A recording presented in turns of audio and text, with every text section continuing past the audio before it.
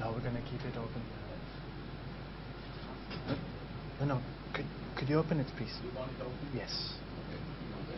Hygiene measures, health reasons, absolutely. Okay. Go ahead. Ladies and gentlemen, a very good afternoon live from the Swiss Pavilion. My name is Znati. I'm here at the Swiss Pavilion project, working as a project manager, and today we are very happy to be hosting this fabulous event on mobility as a service. Before I dive into the topic, I'd like to introduce you to Swissnex.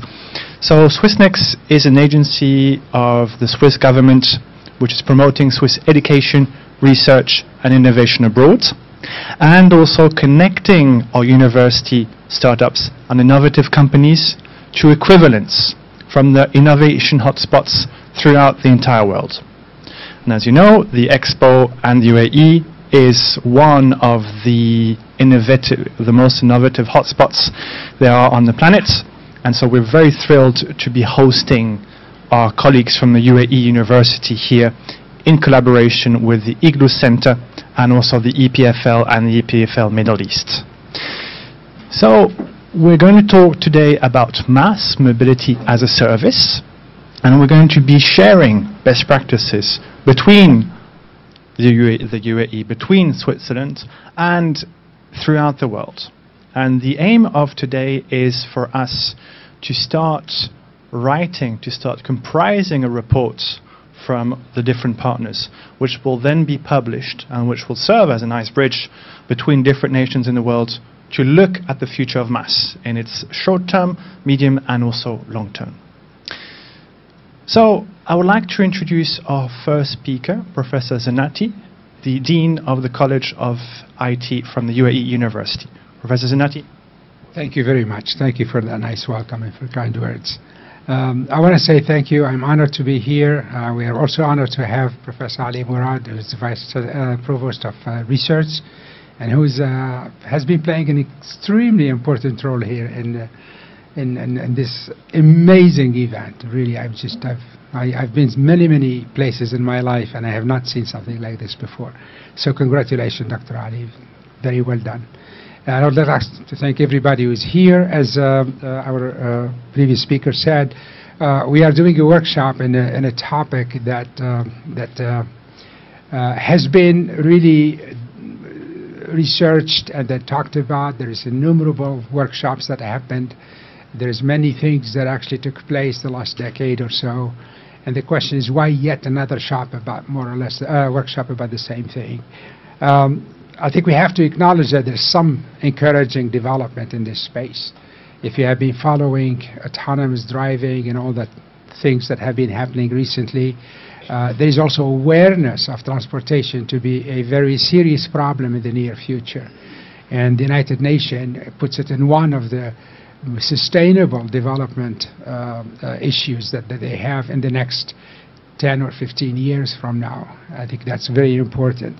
But however, despite this progress that we have made, there's a lot to be done and remains to be done.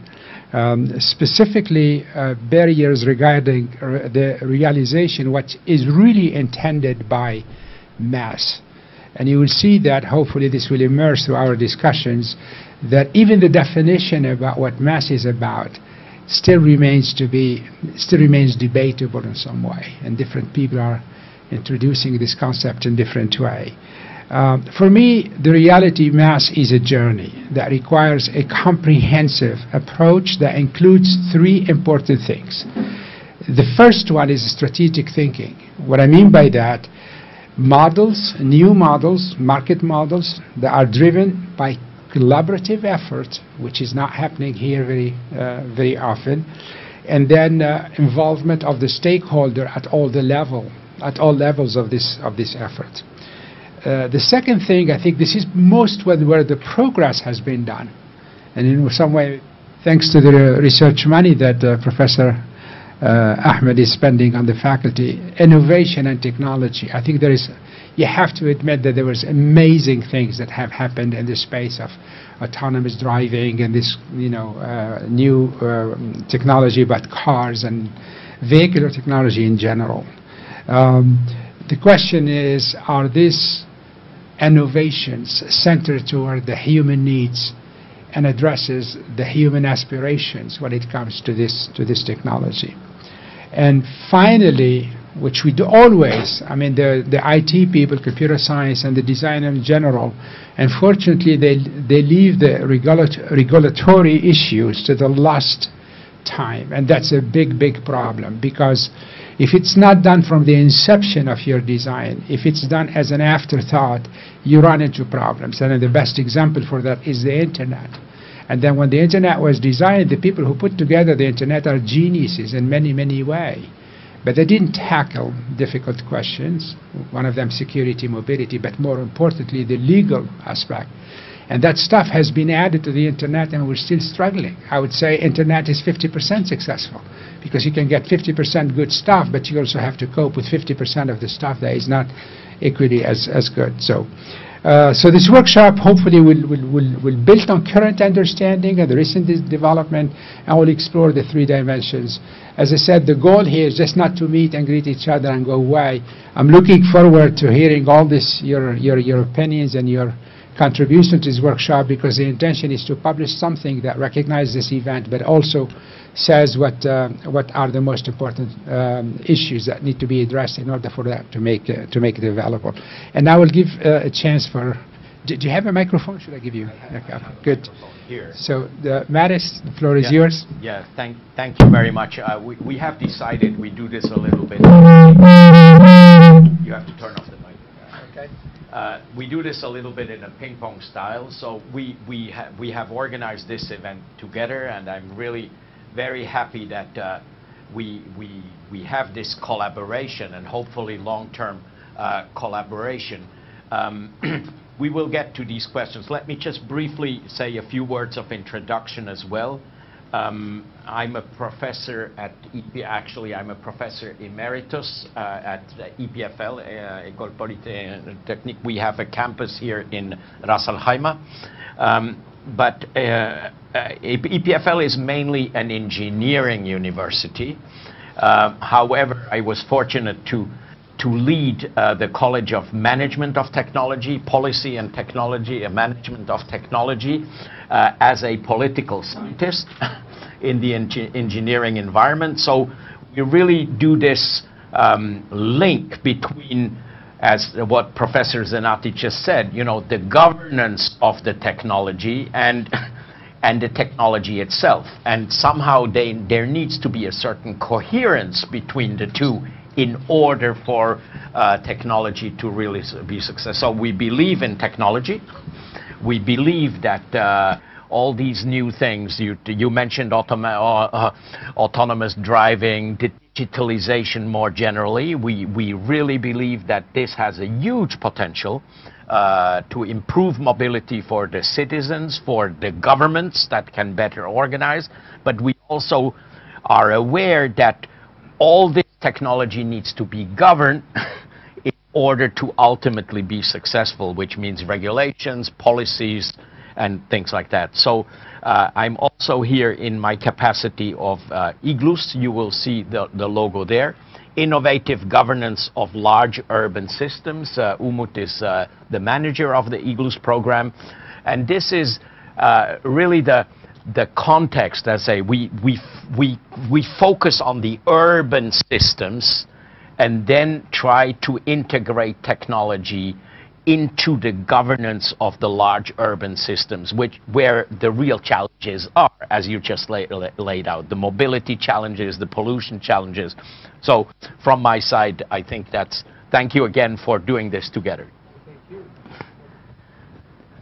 Thank you for giving us the opportunity to work with you. There was a lot of preparation went in, so before we start, actually I would like to thank everybody who's here who contributed, including the producer, by the way, who contributed to making this event very, very successful, because I don't think it's easy to do this, especially for different places and different countries talking and trying to get everybody to think the same way and then agree on what needs to be done. So the structure of the session, we're going to have keynote speaker who will be presenting, sharing your thoughts, his thoughts with you. Okay, then they're going to have a panel, And this panel will focus on these issues, and I hope that you will find that there are different aspects and concepts that will be introduced, and some of them may be controversial, as a matter of fact.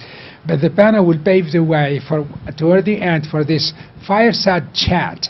You know, panels are usually have moderators, and moderators sometimes they get enamored with themselves, and then they start talking and stop the panelists from talking.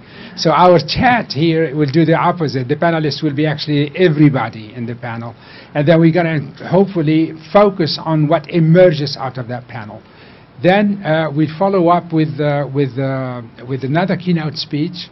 At the end of the day, as I said, we'll do the fireside channel, but the intention here is to gather all these thoughts and then start developing this document that I hope will provide some useful insights into this really extremely important. As I said, the United Nations has been touting this, and it has so many impacts, but 13 or 14 SDGs have been identified to be directly impacted by MaaS. Okay? So I think with that, I just wanted to add a few things. So Sure. I mean, we are a very small group here. We want to have an open discussion like we usually do, but we are streaming this live, so we will not only be streaming, but we'll make a short YouTube out of it that can be used. We will produce a policy brief which draws on the main lessons that and that's a document that will be available for everybody. And you know, we will consider future publications, and for us it's just the first step for our joint collaboration between EPFL and UAE. Okay, and we're counting on that. Excuse me. So Yes. the viewers can ask questions via YouTube. If Matthias, would you mind repeating? Sorry? Viewers who are on YouTube, Yeah? they can ask questions directly in the chat, and this will be responded to. Because it's live streaming. Yes. So if they have questions, they can write. Okay, but somebody has to check that. I can. Yes, Okay. Dr. Manzoor. I will do Okay. that. I will do Okay. that. Okay, Okay. good. Please. Okay. So the first one is the panel discussion. No. No, the first one is So first one would be the Professor. keynote speech. Okay. Professor Alahi. So I can just And then you forward from introduce here. him. Yeah. Okay. Thanks a lot, Professor. So thank you. So thanks a You lot. have to introduce yourself. Yeah. Thank you so very much for a very nice welcome and setting the stage, both Professor Taieb, Znati and Professor Matthias. So as you know from the welcome, the structure is quite clear. So our first keynote speaker would be, by the way, my name is Manzoor Khan. I'm assistant professor at CIT UAE University. Okay, let me go there. As Ms. Dant asked me, I guess it should be for the production then.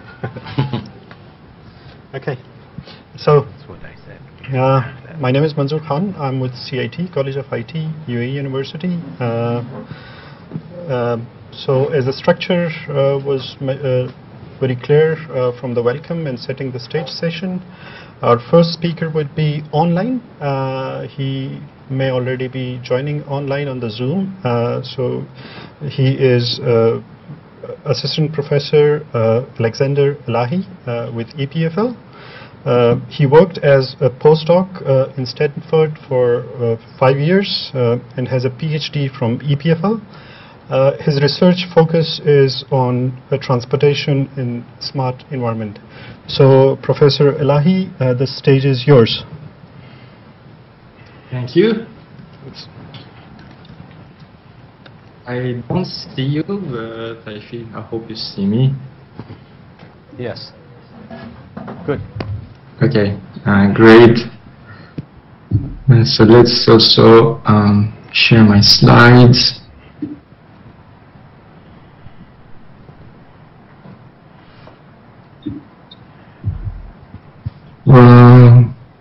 What do you see? Perfect.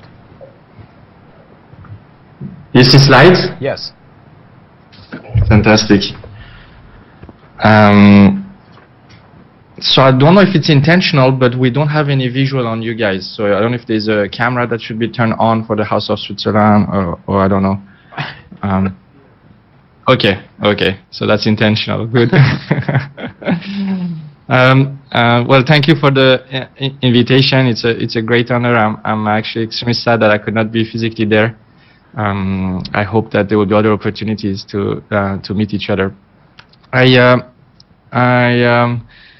thought that I'm gonna start with a video that I find online, which I thought was very funny. It's about 3 minutes. I hope that you will be able to see it and hear it well.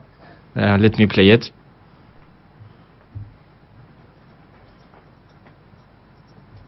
This is Laura. She used to have a lot of CDs. Now, she has this instead. She also used to have loads of videotapes and DVDs. But now, she has this. She also had a car that she only used for special occasions and sometimes in her work. But now, she has this instead. And this. This is Lucas and his daughters. Lucas could not afford to have a car, which was rather inconvenient sometimes. Now that he has this, they can do this. And it's much smoother to do things like this. This is the Larson family. They used to have 2 cars, to clean and service, and look after. And on top of that, finding parking places near the office every day. But now they have this instead, and they've also got this to look after. So what is this? Well, this is a new service that gives you access to all available means of transportation in one single app and with just one bill. Take Lucas, for example. He usually takes the bus to work, but once a week he plays tennis with some old friends. Then he uses a bike between work and the sports arena. Laura is a dedicated biker. She loves to exercise before work, but in winter she prefers the comfort of the train. Sometimes when she visits clients, she needs to use a car. Then the travel costs can easily be split between private and work-related journeys. And at the Larson's residence, there are no more nightly calls when Lisa misses the last bus. She can easily get a taxi. Use buses, trams, ferries, trains, and shared bikes or shared cars, and taxi. Combine different ways of traveling. Let the app suggest route and means of transportation, and even sync it with your calendar. You will reduce your costs for traveling. You will be a lot more flexible. And at the same time, you are doing something good for the city and for the environment.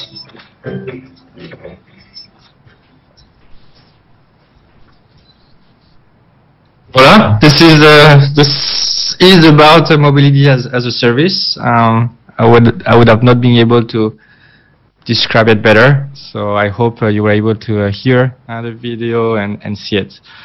I want to share this definition, one of the definitions for mobility as a service, integration of various forms of transportation services into a single one, accessible on demand.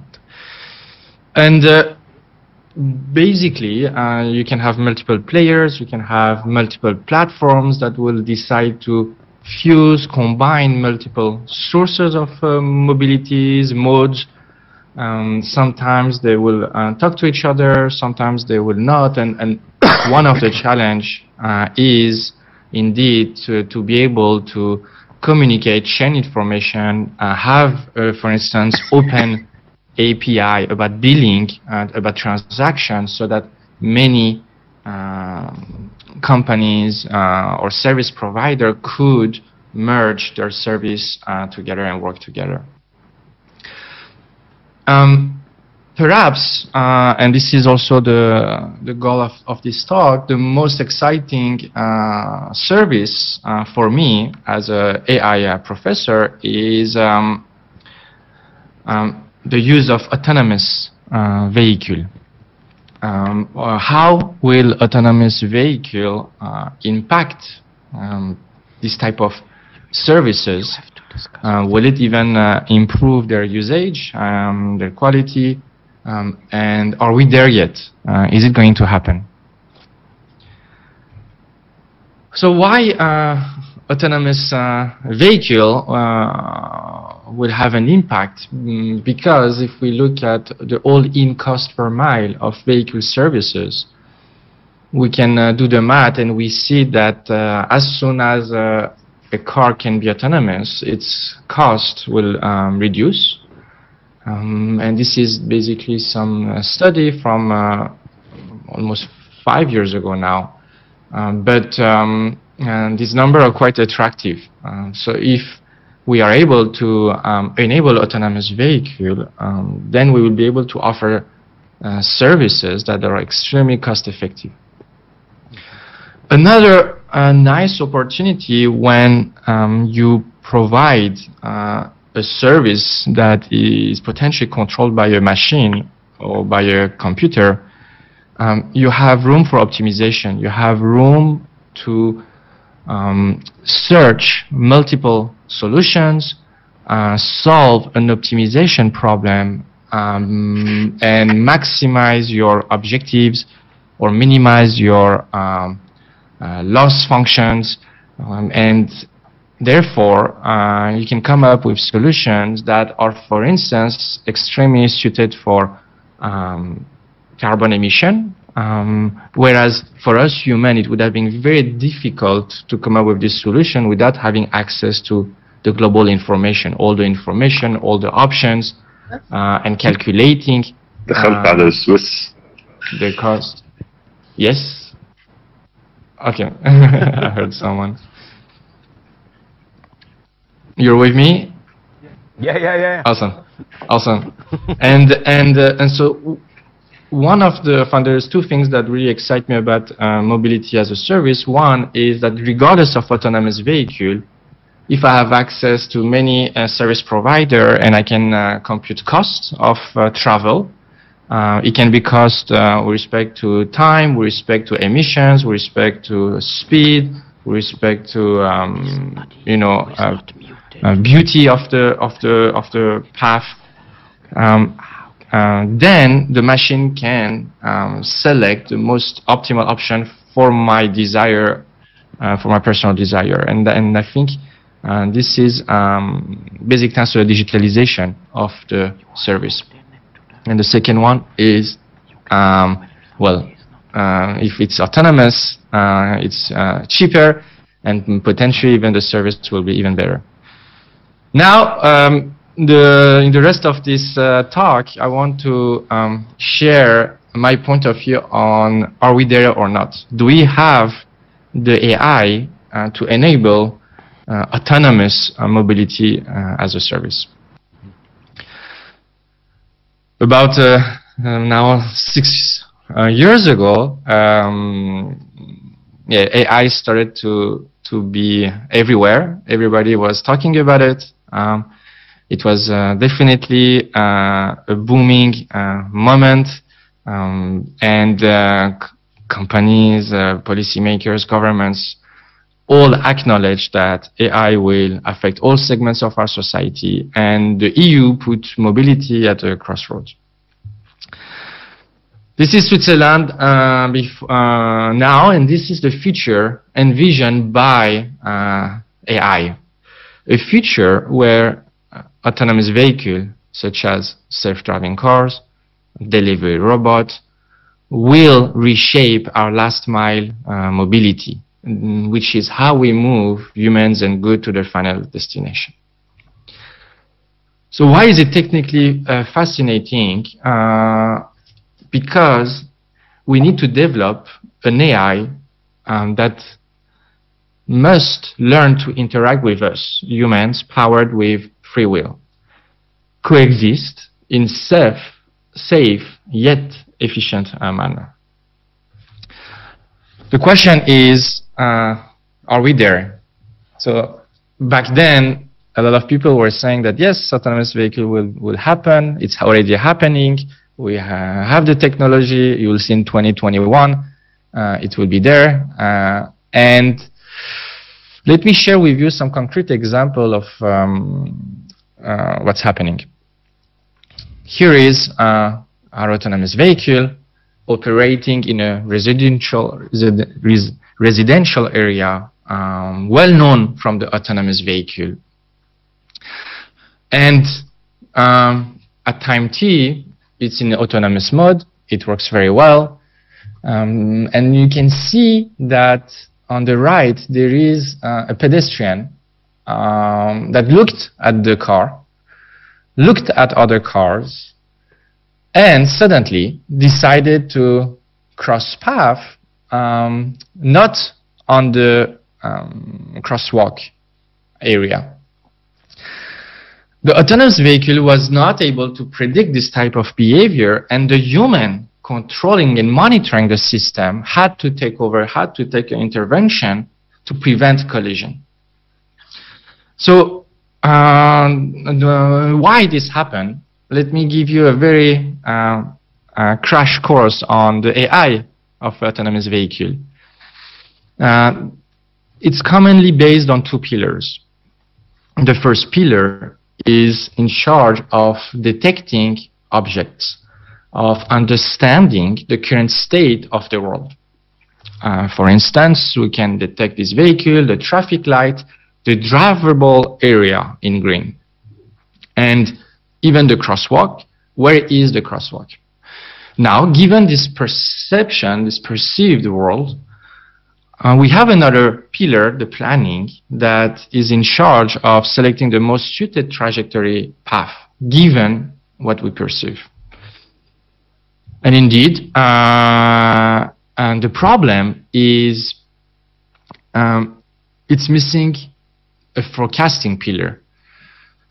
The AI needs to predict that regardless of the current state, I see that, for instance, I have a very beautiful drivable area. I know that in the next second, this pedestrian on the side will decide to cross path, and I'll need to rethink my planning based on my capability to predict the future.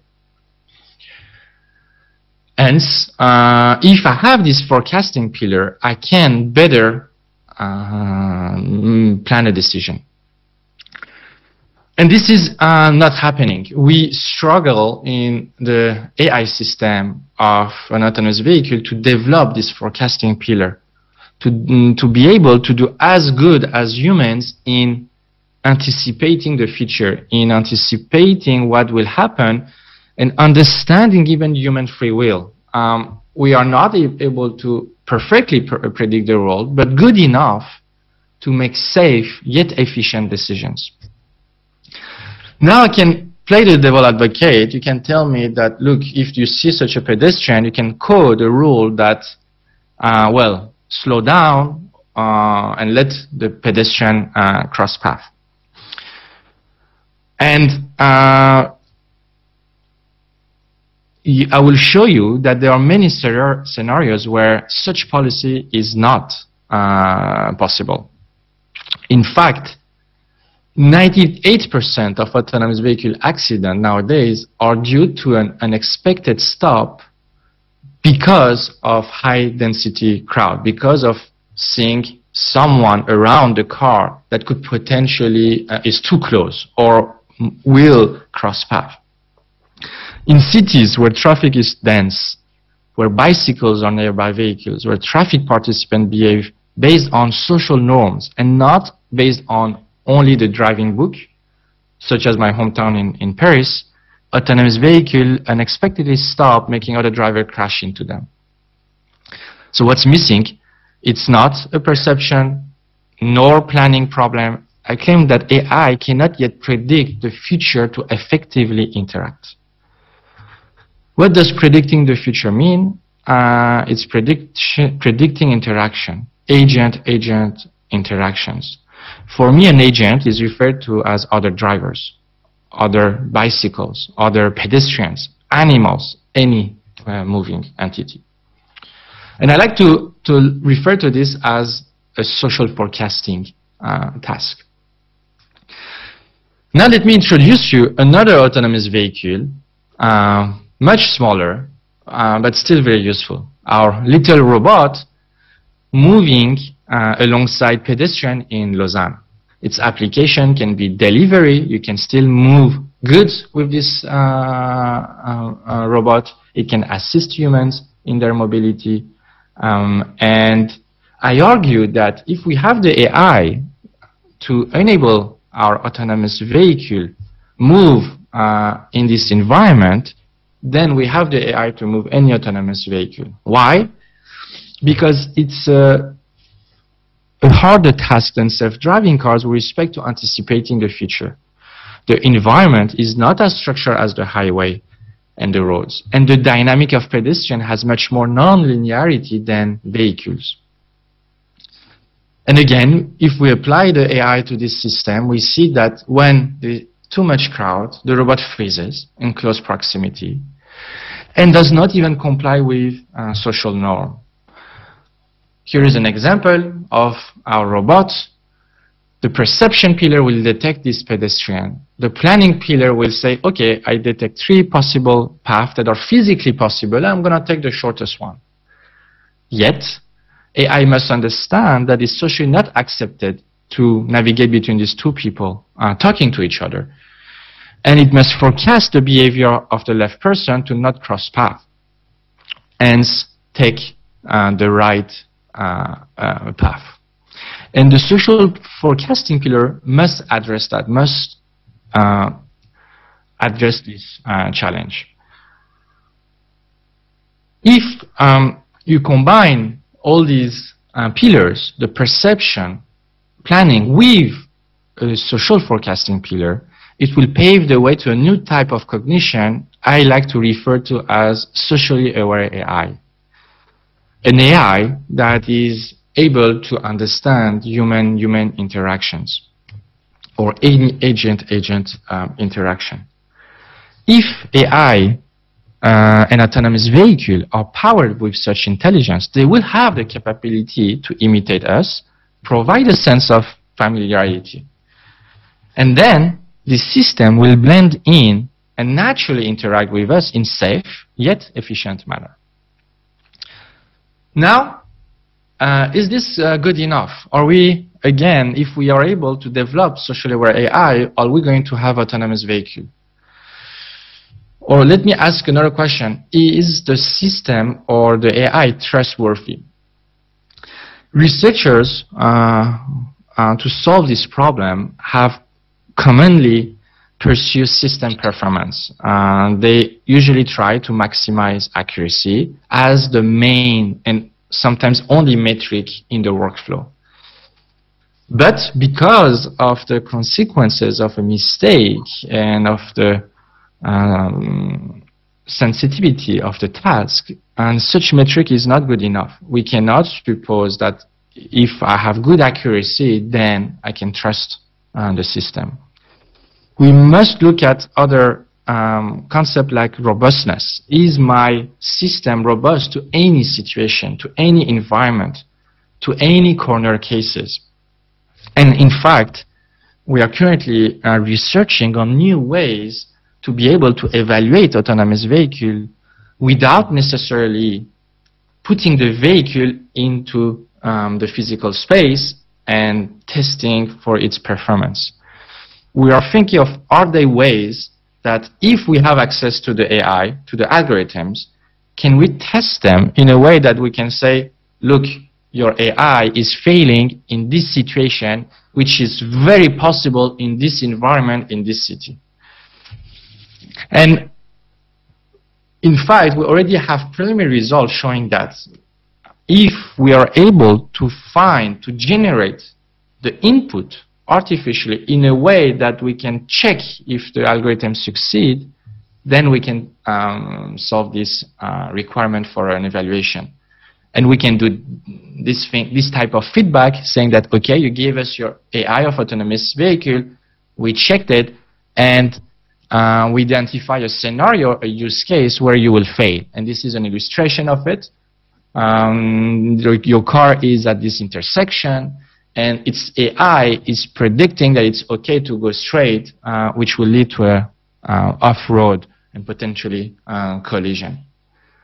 So you need to go back and still address this issue. We also need to have an AI that is responsible. What responsible means, it means many things, but one of the current challenge is, can the AI explain its decision? Explainability in AI. Can the output be interpretable in a way that we share rationales about the decision making process? The other challenge, which is also related to responsible, is ethical. Is our AI ethical, ethically aware? And I give talks and lectures, and I like to show you this experiment, which is, I show you this scenario, we don't talk, right away I ask you to vote. If you have computers and you want to run the experiment, please connect to this website, webspeakup.info. The room is the following, and you can just select A and B. What do you think the AI should do? And again, for simplicity, there are no other options. There will be a collision because of the physics of the constraint of the road. The question is, should the collision happen with these two people in A and lead to death, or with the person in B and again lead to death? Let me see if there are people voting. No, 0. So either you don't hear me or you're really not motivated to try. I'm gonna wait maybe 10 seconds to see if there is one connection. Sorry?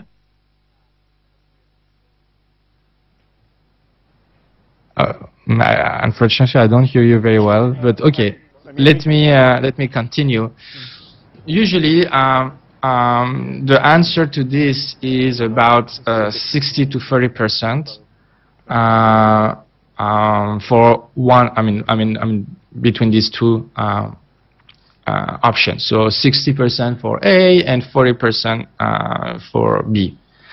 So we don't have a universal ethic, and even in a crowd that is very, very educated and potentially from the same culture. We brainstorm, usually. Oh, I see 3 people voting. Okay, so it's 67% for A and 30% for B. Okay, at least you can hear me. Good sign. So then we brainstorm why we think it should be A, why we think it should be B, and we share use cases of the implication of implementing each of these policy. And people start to converge. And one argument against B is, if I know that my AI system will always minimize the number of humans, all I have to do is to be with a friend, cross the road at any time, and I know that AI will move and will crash into another person walking alone. So I will always be safe. So this is almost an adversarial solution, where if we implement the minimized only quantity, this can be used in a wrong way and potentially in a unfair manner. So when I share these comments and others' motivation, then indeed the crowd revote. You can let's see if you guys are still there. I'm gonna open another one, close the previous one, and I'm gonna ask you for the 4 people that connected to the system to vote again to see if they want to preserve their original decision. And you will. Oh, I'm monitoring, and I'm still going to continue the talk. And usually we have a change of 80 to 20%. but we still have 20% that, regardless of what you tell them, it's a sensitive, emotional decision. They don't want to change their decision. Now the question is, okay, so how should we implement these ethical rules? Should the government make a hard decision, policymakers, institution, car manufacturers, someone, some entity can say, okay, this is the rules, you accept it or not, it's up to you. Or can we have a system that when you enter the autonomous vehicle, you can share your own ethics, you can share what you want the car to do in these situations. So it would have been the same way as you're driving and what type of decision you would have made. So this seems to be quite appealing because we still potentially are able to reproduce your AI, your ethic and not someone else's ethic. And you could put and even claim that you'll be responsible for the decisions because you have communicated how you want the robot to behave. And now, so this is fantastic, but now let's go back to our motivation of using mobility as a service. So what if you have your autonomous vehicle that is coming, you want to use it, and it's a shared vehicle with other users? How will you agree on what should be the ethics implemented in the autonomous vehicle in these scenarios? And now we need to think about that, but surprisingly, when we use these existing human driver solutions, we don't necessarily worry about their ethics because we think that anyway they will be responsible. But here, this is also an open question. How should we implement ethics of mobility as a service, especially if everything becomes autonomous? I want to end with one final concept of acceptance. Will users accept this technology, this AI, this autonomous vehicle, given all the things that I just told you and all the challenges that we have? And I like to share this analogy that very likely you guys know, but the young generation does not, which is we currently have autonomous elevators. We call them elevator, but they are in fact autonomous. They used to be operated by humans, by drivers of elevators. And when the technology became available, possible in the early 19s, nobody would have wanted to use it. Nobody trusts the technology. And it's only because of a strike of the elevator operators that at one point people had to use it because there were no other options, and they started to develop trust. So acceptance for me is not necessarily a challenge or an issue given our past history of humanity using a new technology. I will finish here. I hope that I'm respecting timing. And so for me, one of the most exciting opportunity with MaaS is to combine it with autonomous vehicle, but then the autonomous vehicle needs to be socially and ethically aware and with a responsible AI to operate it. Thank you. Thanks a lot, Professor Alahi. I would open the floor for 2 questions if there are any questions from the hall or online questions.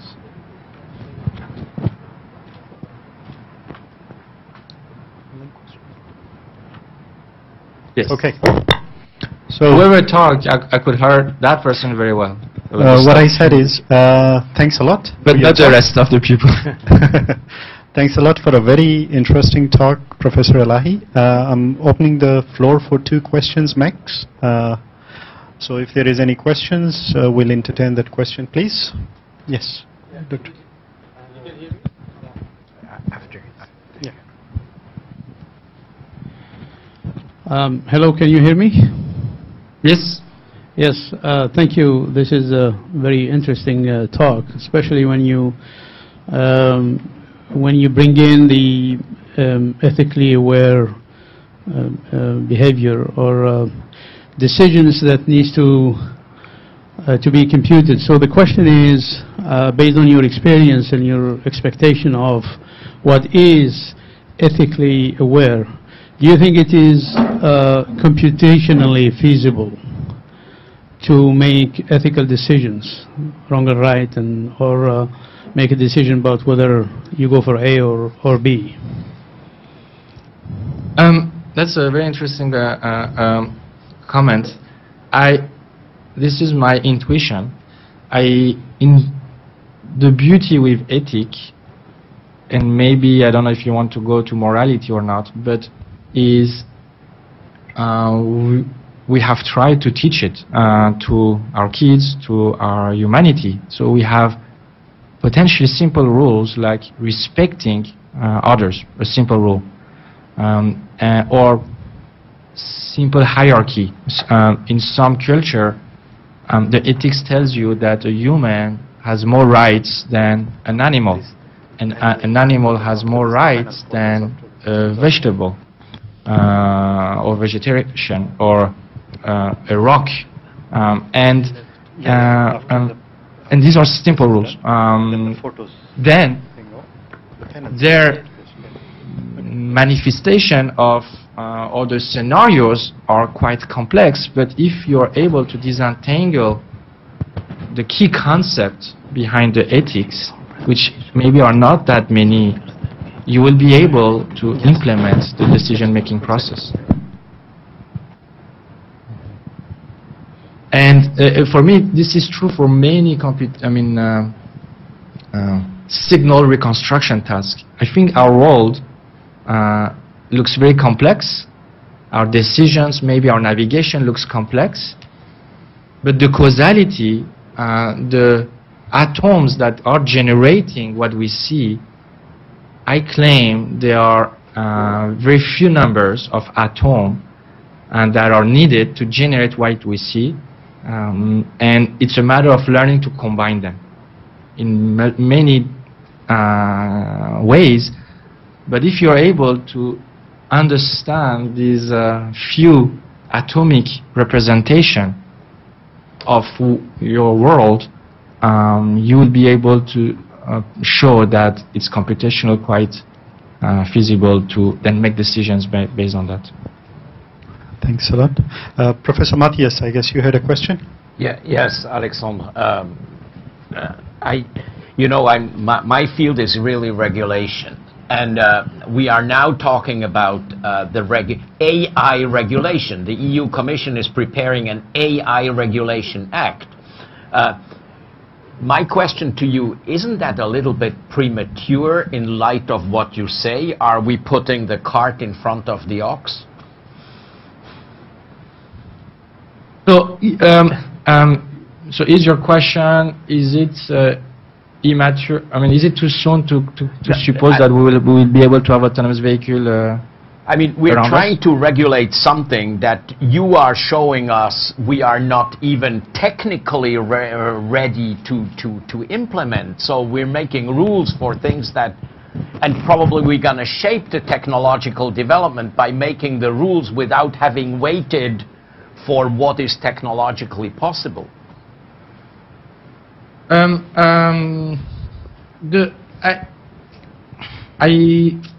First, I think that we should do it at any time. So why wait? Okay. I really believe that this is going to happen.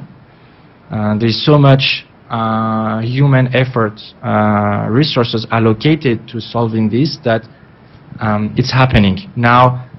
instead of waiting to make sure when the technology is ready and think of the regulation, why not do them jointly? Okay. Why not do them in parallel? And the regulation,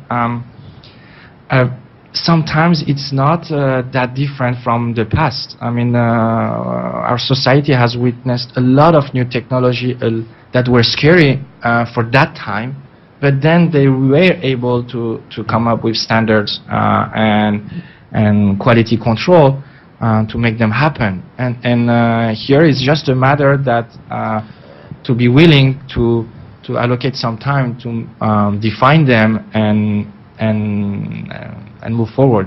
Okay. So actually, I want to push back a little bit on you because I want to make things controversial. People would say that AI, there is no bad AI. There is bad there is no bad AI and good AI. There is only bad human or good human. Actually, to go back to your example, the reason we are debating this is because a passenger decided to violate the rules and then decided to cross the street instead of walking on the sidewalk. He just did the wrong thing. So there is no bad AI or good AI because AI is just a tool, so to speak. And furthermore, people say then really what you have to deal with is the same thing we deal with in every single day. People drive drunk and they hit people and the people die. As a matter of fact, Uber, first accident of Uber that happened in the United States was caused by the driver who's supposed to be sitting in that car was streaming a video and watching that video. That's what that happened.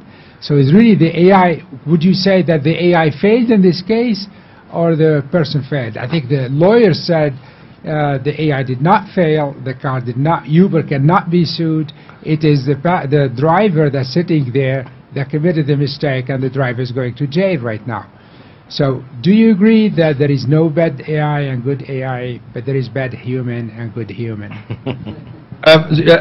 Yeah, absolutely. I think that what defines good and bad is related to free will. So if a system, someone has free will, then it has the opportunity to make any decisions based on their impact. And I claim that AI system or any machine or robot will not have free will. They will be able to show us that they can make decisions out of many options, and the options can vary, but this has been coded. This has been implemented. They are not trying to reason based on their any free will and hence, as you said, there are tools, and as anything else is a tool, and anything can be used with free will in a bad or good way, and we need to indeed make sure that human free will is being used in and that we humans are not forgetting basically the ethics of anything we do.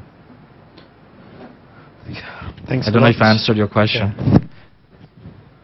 Thank you so very much once again for a very interesting talk.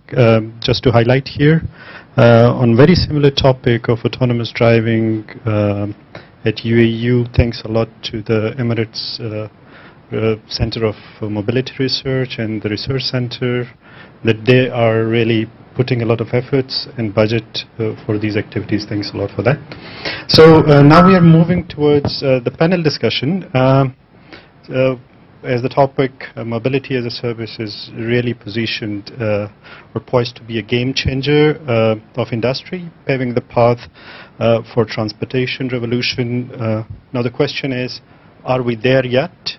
It was also mentioned by the speaker and in a very detail. So in this panel discussion, the experts will analyze the current trends, tested ideas, best practices and transformative approaches to shed the light on the future of transportation. So there are panelists. Our first panelist is Professor Taieb Znati. He is a professor. He is the Dean of College of IT at UAE University. Prior to this, he was the professor and chair of Department of Computer Science at University of Pittsburgh. During his service at the university, he was selected as the Director of Computer and Network System Division at the National Science Foundation.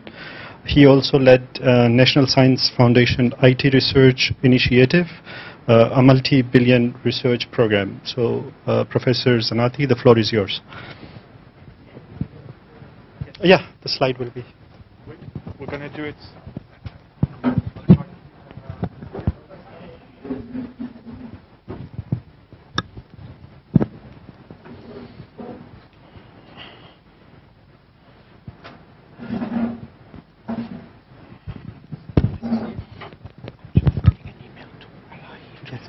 Sure.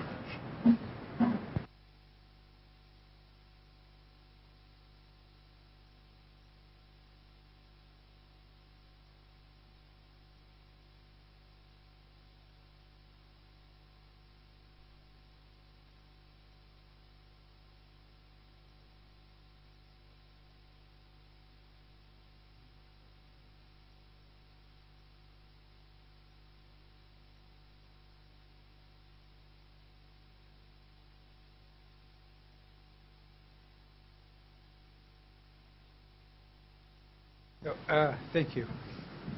So I will be very short, but I'm going to raise a number of questions here.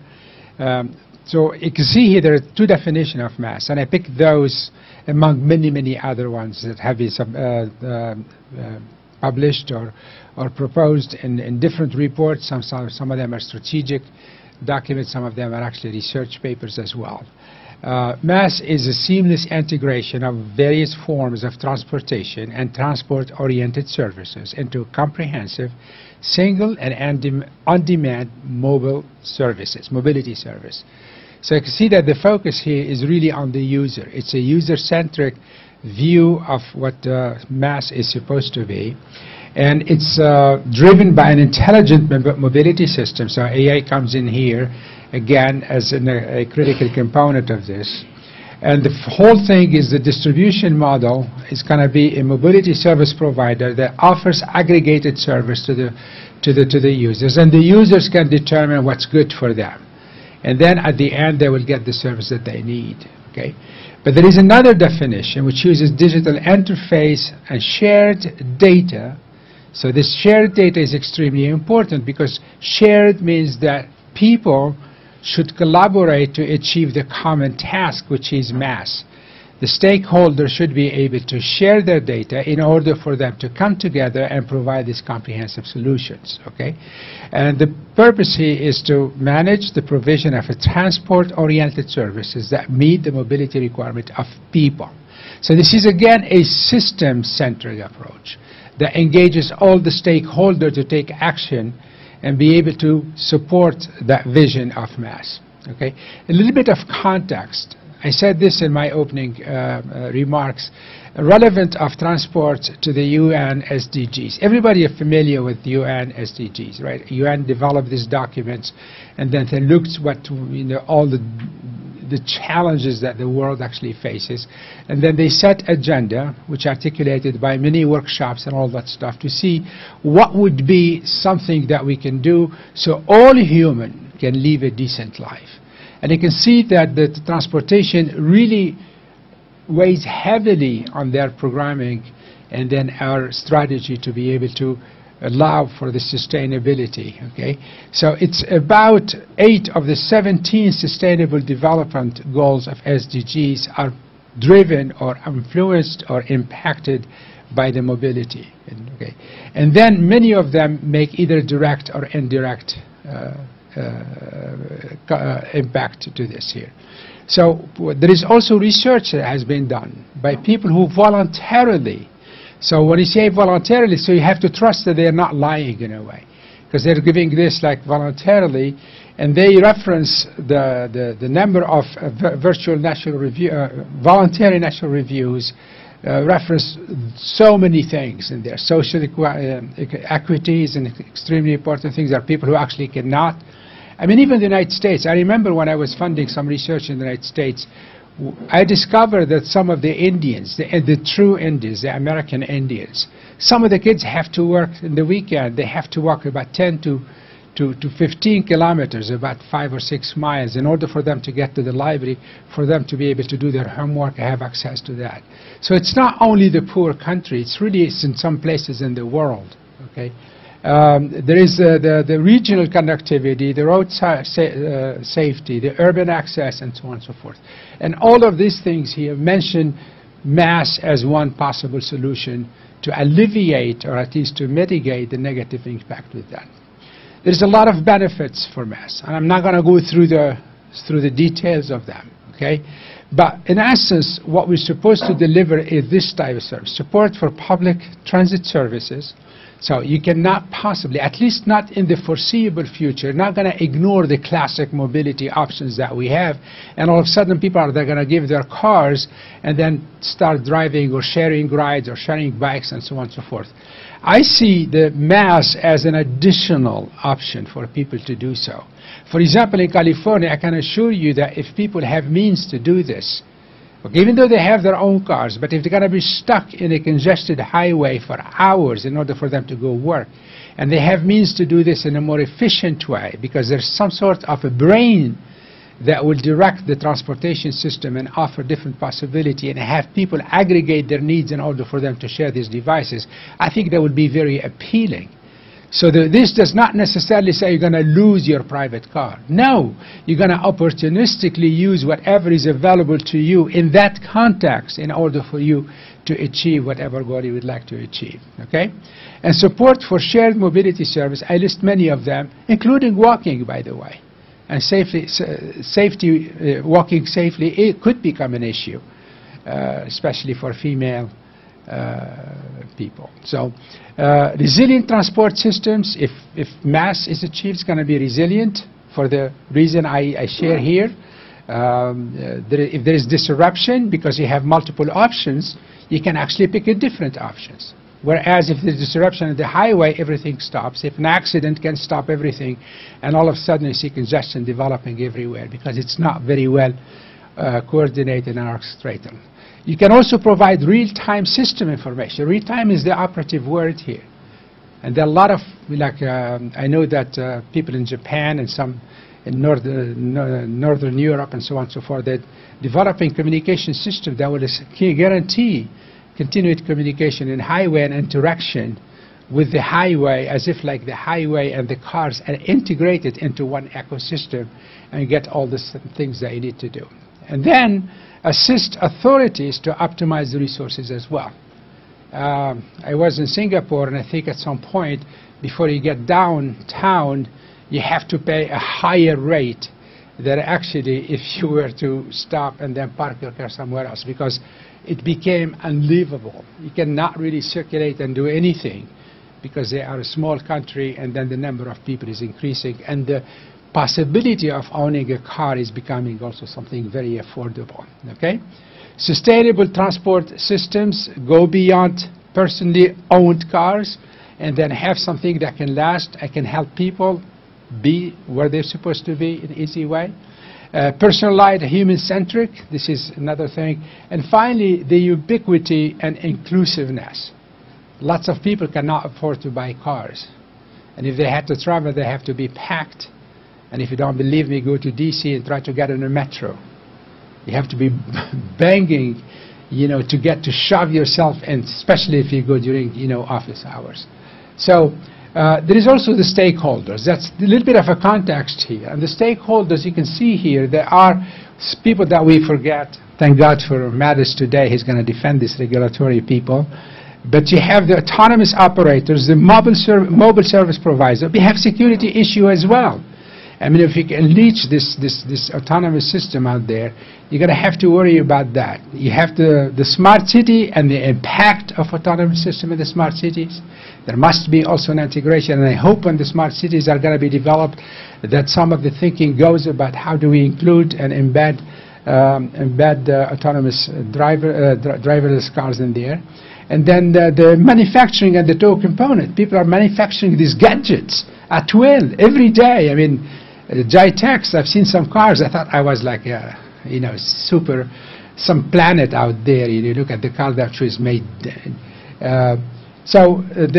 In order to understand what's at stake, now we can look at this here. You can look at the journey of a customer. So they're going to be planning that involves the operator review, the data sharing, and all the other information, the other services that are needed. And after that, there is the purchase, and you have to pay, or you have to do a contract of some sort, and so on and so forth. So that's another way of interacting with the system. The third one is the prior to journey thing, and that's the navigation, the geodata traffic or advertising, and in some cases the entertainment that you would like to be able to see while you're driving. And then you have during the journey itself, you do what has been referred to many years ago as infotainment. That was like a huge buzzword about 10 years ago, and everybody wants to do. And that's really what I said, the integration of the internet, the highway, and the cars in one single unit, where people, where your kids can be watching 2 different movies and you can drive, you know, safely in the highway without having them bother you. And then the post-processing. What happened now if I requested this service on demand in real time? How do we deal with that? These components have to be there.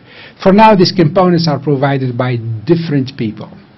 And that is my concern. So in essence, if you look at the MaaS main components, you have the ticket and payment, you have the mobility package, where prepayment package and time or distance-based type of cost that has to be looked at. You have incentives in order for people to buy in. Because when you create a technology, the first thing they have to worry about, and so many great technologies have died because they were thought without the user or the consumer needs in the mind, okay?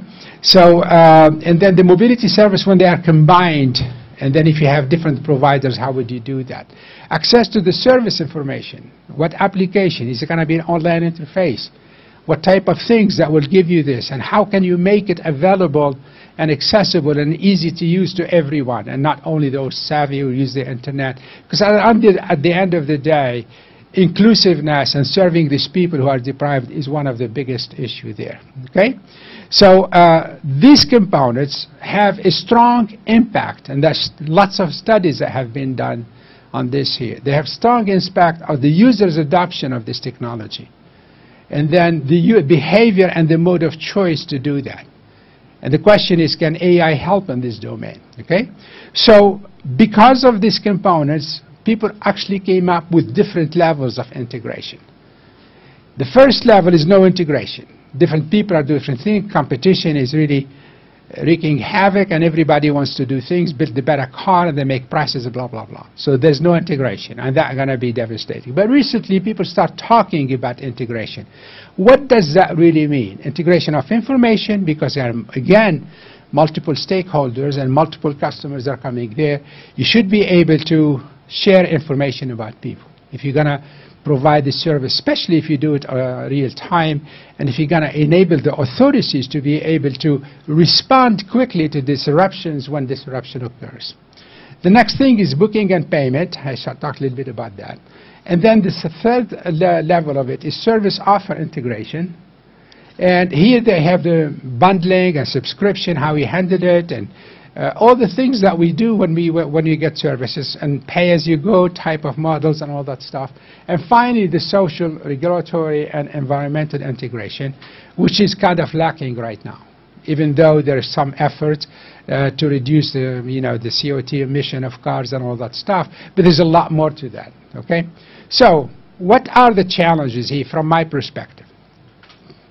First thing, if you talk to different people, even within the driverless and the autonomous system like Toyota and all this manufactured in Germany, in France, and everywhere else, and you ask them about what do you mean, and it can go from autonomous driving right? All the way up to everything I talked about, packaged in some seamless, integrated way, okay? So that really is, kind of reeks a bit of craziness, of confusion of the users, because they don't understand what's being offered and why should I give up my car in order to get what, okay?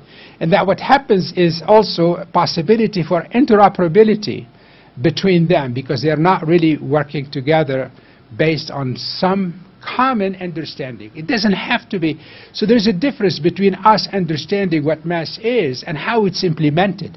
The implemented is going to be where the competition actually happens. If I'm smarter than you, I'm going to take this concept that we agree is the right one, and I'm going to implement it in a more efficient way than you do. And that's how I'm going to win.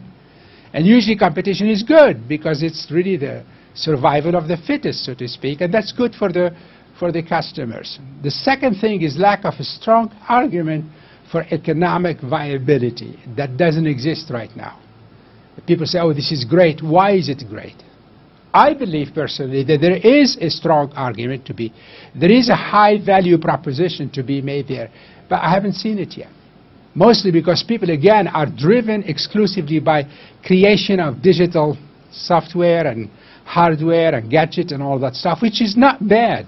But there is no kind of tying into this. Almost like there is, just like the speaker who talked now, his focus was on autonomous system. And because he has a belief, rightly so, that autonomous system is a big component. But I think the next thing actually touch upon ethics and all that stuff toward the end, but it should be done much, much better. Okay? So the current offering of MaaS leave a lot to be desired. If you look at what MaaS is here, really people say, okay, there's a hype, right? Books, glamorous pictures, amazing cars, and I can see them in front of me, and at the end I share a bike or a ride, or say I have to go and then walk and then get the bike that is tied to some sort of a pole there and drive it and make sure that I return it on time, and struggle what card I'm going to use in order for me to pay and all that stuff. So you see that the reality and the vision are a little bit far apart right now, and we need to do that to some extent, okay? And more importantly, it obfuscates the potential and the enormous benefit of MaaS. Because people now, look, when I don't see things happening realistically, my trust erodes, goes away eventually, and then I give up. I don't think we got to there, but I think that's something we have to read. The second thing is a holistic first and last mile solutions. Again, we should not decouple these. Then I have something that will provide me for the beginning, but not toward the end. This requires strong partnership between the different stakeholders. As I said, that is currently not doable. Okay? So we need a clearly defined, comprehensive framework for standardization, and also hopefully it's not going to be a de facto standard, but it's going to be some standard that actually reflects the public interest as much. And the need for an open market-driven collaboration. I mean, the market is centralized, hybrid of some sort, or actually moderated or aggregated, and then third one will be open market. And I think it has been proven time and again that open markets is the best way for success. And finally, this narrow portfolio of services that really are not seeing where digital stuff and AI and data science are going. If you look, some of the services, they seem trivial to me. There is no effort to go beyond the trivial and to do that. So I hope that we can look at these challenges and we address them and then see how best, what needs to happen for us to have an economically feasible, human-centric, profitable MaaS of the future that will help address some of the concerns that the United Nations has raised in those documents. Thank you.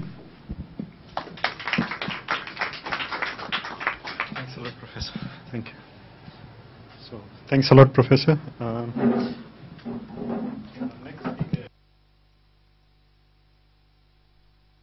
Our next speaker is Mr. Manjunath. So Mr. Manjunath is a computer system engineer. He worked in Broadcom. He did his MBA from UK. And since then, he has been the director of Fairtiq India. So Mr. Manjunath, the floor is yours.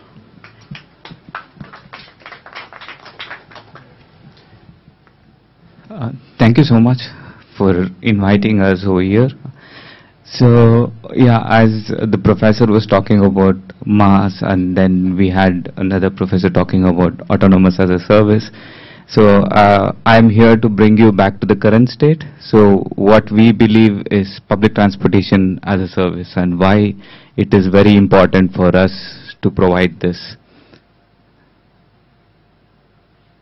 Okay, so, I mean, just a brief, like, we all know about MaaS, like on the one end we have all the fancy features to plan, choose and pay basically, and on the other end we have multiple operators operating multiple things, like including public transport, and in between there is a consumer who basically wants to go from point A to point B, right?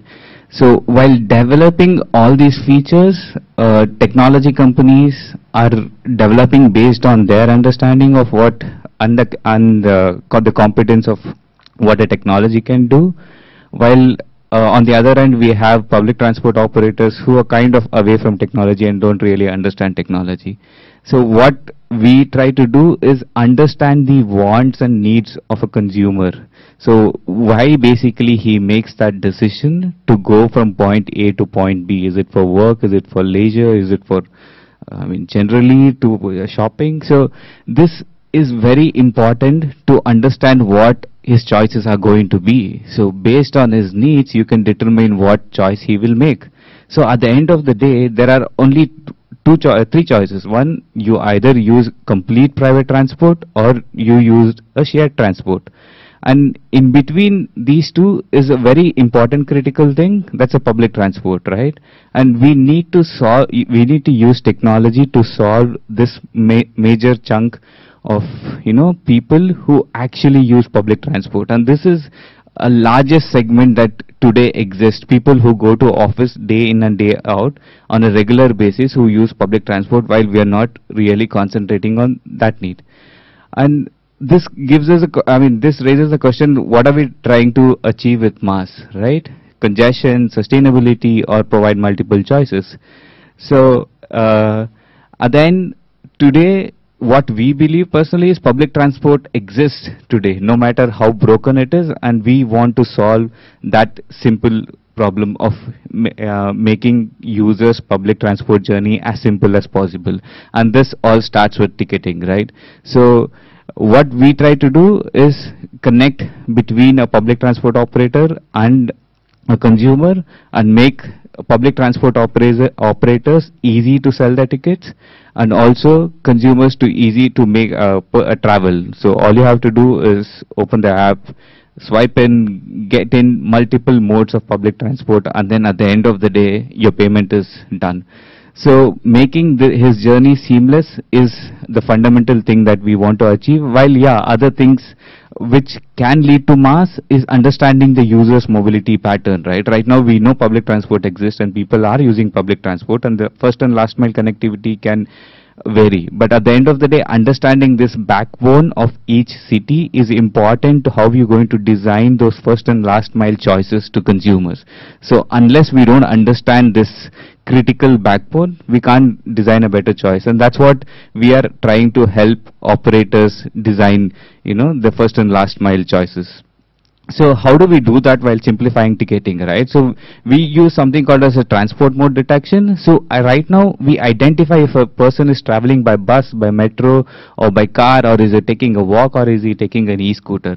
But we charge only to the public transport, but this can actually lead to the first and last mile connectivity. Like if you identify, you can charge them later. And that's what Fairtiq is, you know, trying to do with the basic for the other fundamental level of simplifying mobility. And this is not all, and the whole process of, you know, traveling is a chore at the end of the day. We just want to reach the destination. It's a chore. So how do we make this chore even more interesting? In terms of there were a lot of sustainability goals that were being talked about. So will people be influenced if we showcase that, you know, his or her journey over the month has actually saved so much of CO2? These small features which actually can be implemented and can show results on tomorrow and day after tomorrow is what leads to, I mean, greater innovation in the later. So that's what we are planning, we are doing in terms of the first step, the very fundamental, simplifying ticketing, and then gamifying the whole travel process, right? And while we do this, the most important aspect, since we are targeting the major chunk who are the daily office goers and daily public transport users, we need to incentivize them. Yeah, it's good that, you know, I saved so much of CO2 the month, but at the end of the day, how much did I save financially? Because these are the people, for them money also matters.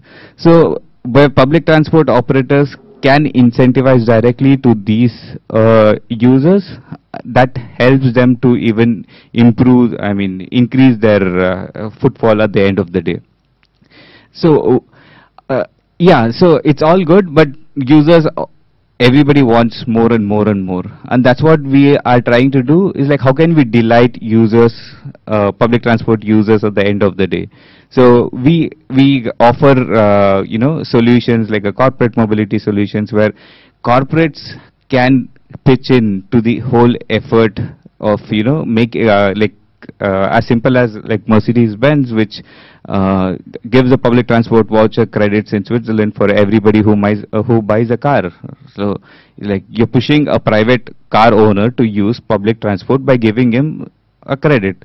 So that makes them to come to use. So what we are targeting is not only simplifying the daily public transport users, but also getting in people who don't use public transport. And why don't they use? Can gamification help? Can incentivizing help? Or can delighting them help? So at the end of the sorry, yeah. So so these small things, which actually, the small features which actually don't appear to be great, but actually impact a lot. So it's always like, it's a human tendency, right? Something that I don't expect and I get leaves a major impact on me, rather than something I expect, and even if it meets my expectations somewhere, I'm not happy about it. So that's why we believe in delighting users. So while we cater to all the users, at the end of the day, like, we need public transport operators to actually provide service. Like, we are a technology provider. We can give you ticketing as a service. We can give multiple features, but the public transport operators are the one who operate those buses, who need to, you know, service that.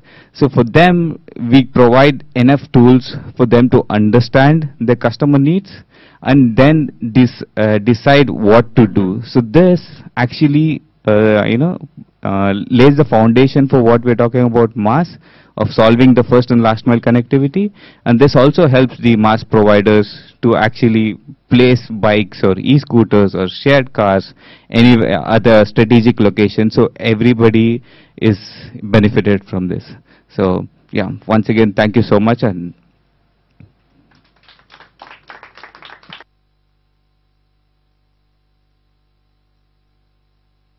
so much for the interesting talk. So our next speaker is Cassius Castellino. He is with Swissnex India. He is a public and urban transportation specialist. He has worked with the World Resource Institute of India, World Bank India, and a Gateway House. So Cassius Castellino would be online. I guess he is already there. So the floor is yours.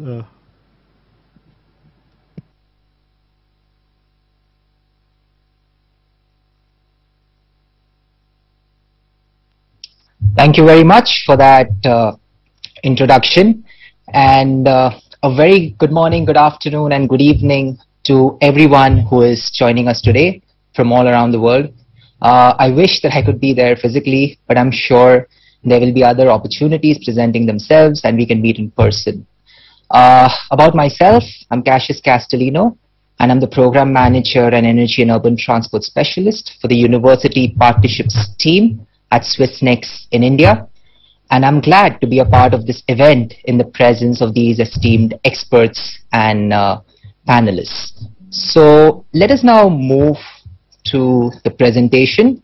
I'm going to be talking about, giving you a brief overview about mobility as a service, the current state in India, and the opportunities for different organizations, companies, and access to a large market.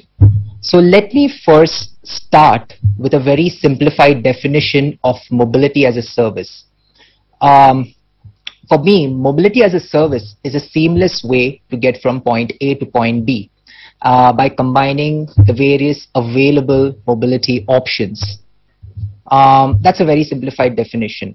However, we can go beyond this definition and we can describe MaaS as being demand-driven and a distribution model which is delivered through a single interface platform through a service provider.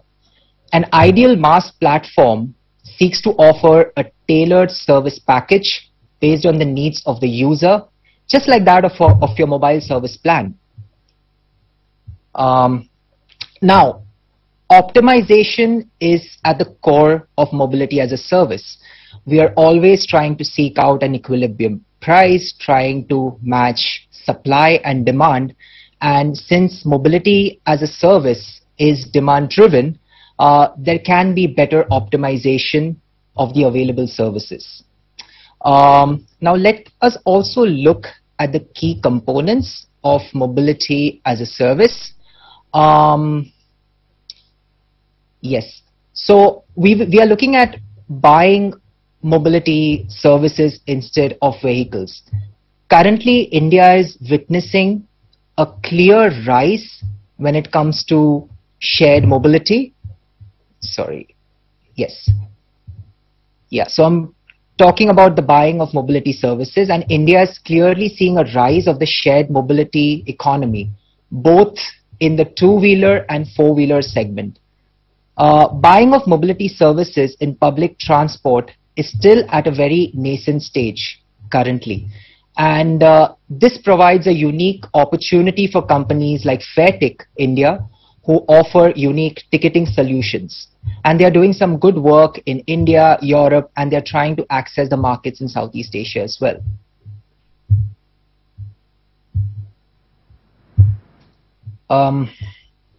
Yes. Sorry, I'll have to just pause for a moment. I can't seem to get this on full screen. I've been trying for a while. Yeah, just excuse me.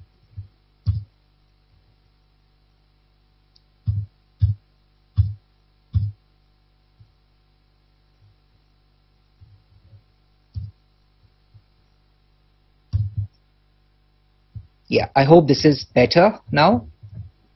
Yes. Okay, great.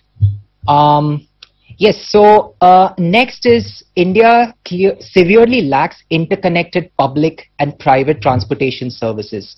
And again, this is an area of opportunity. So personalized application services, dynamic journey management, flexible payment solutions, transactions, journey planning solutions is still an area of exploration for India's transport infrastructure, and it clearly is lagging behind. So definitely there can be a clear plug-in for organizations who are planning to enter the Indian market. Mobility as a service by nature is demand-driven instead of regulated supply. So again, dynamic routing and demand-driven supply will enable efficient use of resources, especially in the public transportation space. We can see a clear disruption and transition in the micro-mobility space in India. However, we are not seeing it as much in the public transport space. The state transport units, which are looking at managing the bus services, desperately need to update their ITS systems, the intelligent service systems, and integrate analytical tools into their monitoring systems. So again, an area of opportunity. Yes, so optimization is at the core of mobility as a service. The slide is quite self-explanatory. Now let's look at the trends in India's mobility sector. What we are witnessing is an exponential push being given to electrification, and mobility service providers were the worst hit during the COVID-19 outbreak because the government gave a huge policy push.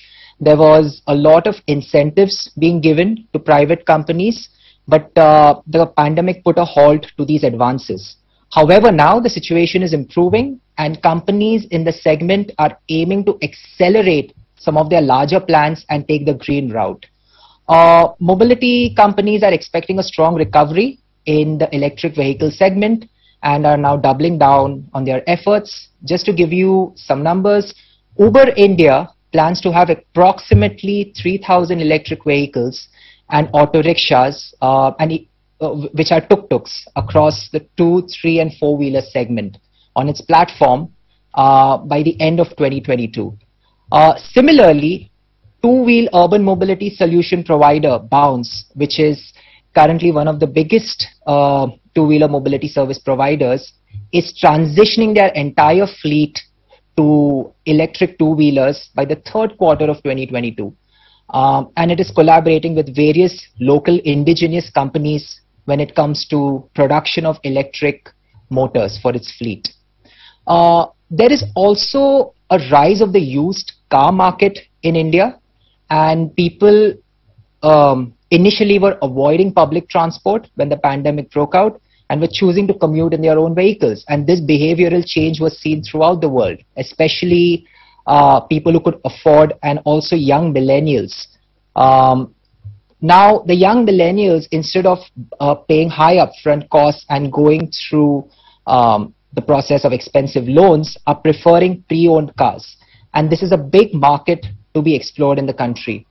According to a report by KPMG, nearly 22.5% of consumers who had planned to purchase a new car will now go for a used vehicle. Next, of course, which is at the core of mobility as a service, is adoption of the subscription model.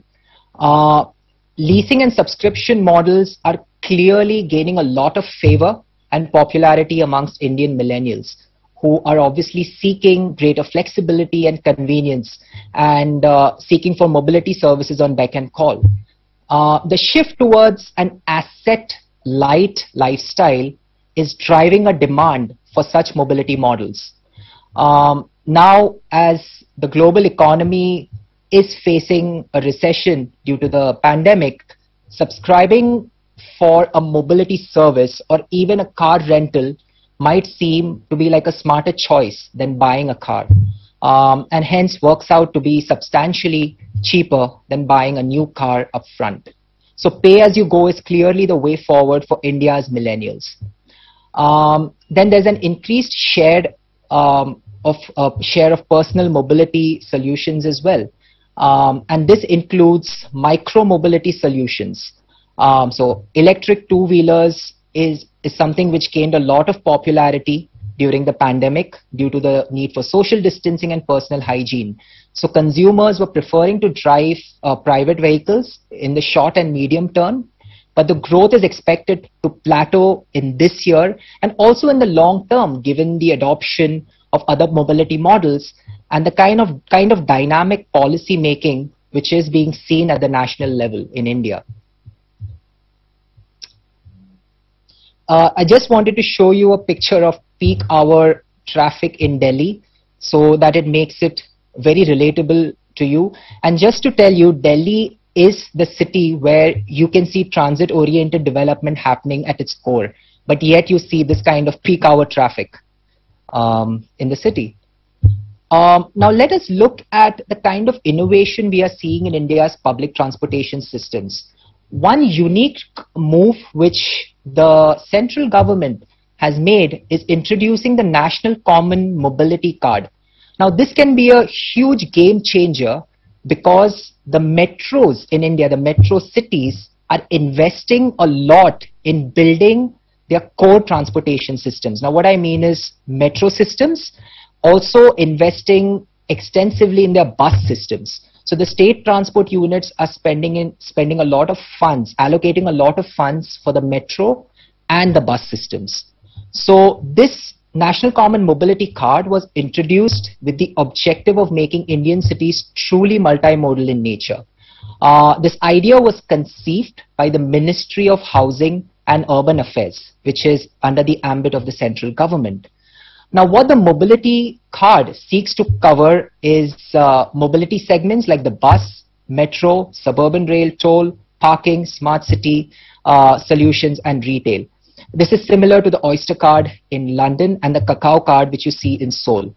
The National Common Mobility Card is also contributing extensively to India's Smart City mission, which is another initiative by the government to have IoT-enabled cities with transport-oriented development driving this change. Another feature of the NCMC card is the automated fare collection feature, and this is becoming a reality as mobility companies can plug into the infrastructure which is being created by the government. So this is a very ambitious project which is still in its nascent stages, and you will see my next slide, only Delhi Metro, the Delhi Metro network has fully adopted this, and this is expected to be fully integrated into the Delhi Metro system by the end of 2022. And the Delhi Metro is India's second oldest and largest metro system. This card will also prevent people from carrying multiple cards while traveling in different cities and provide for a seamless service.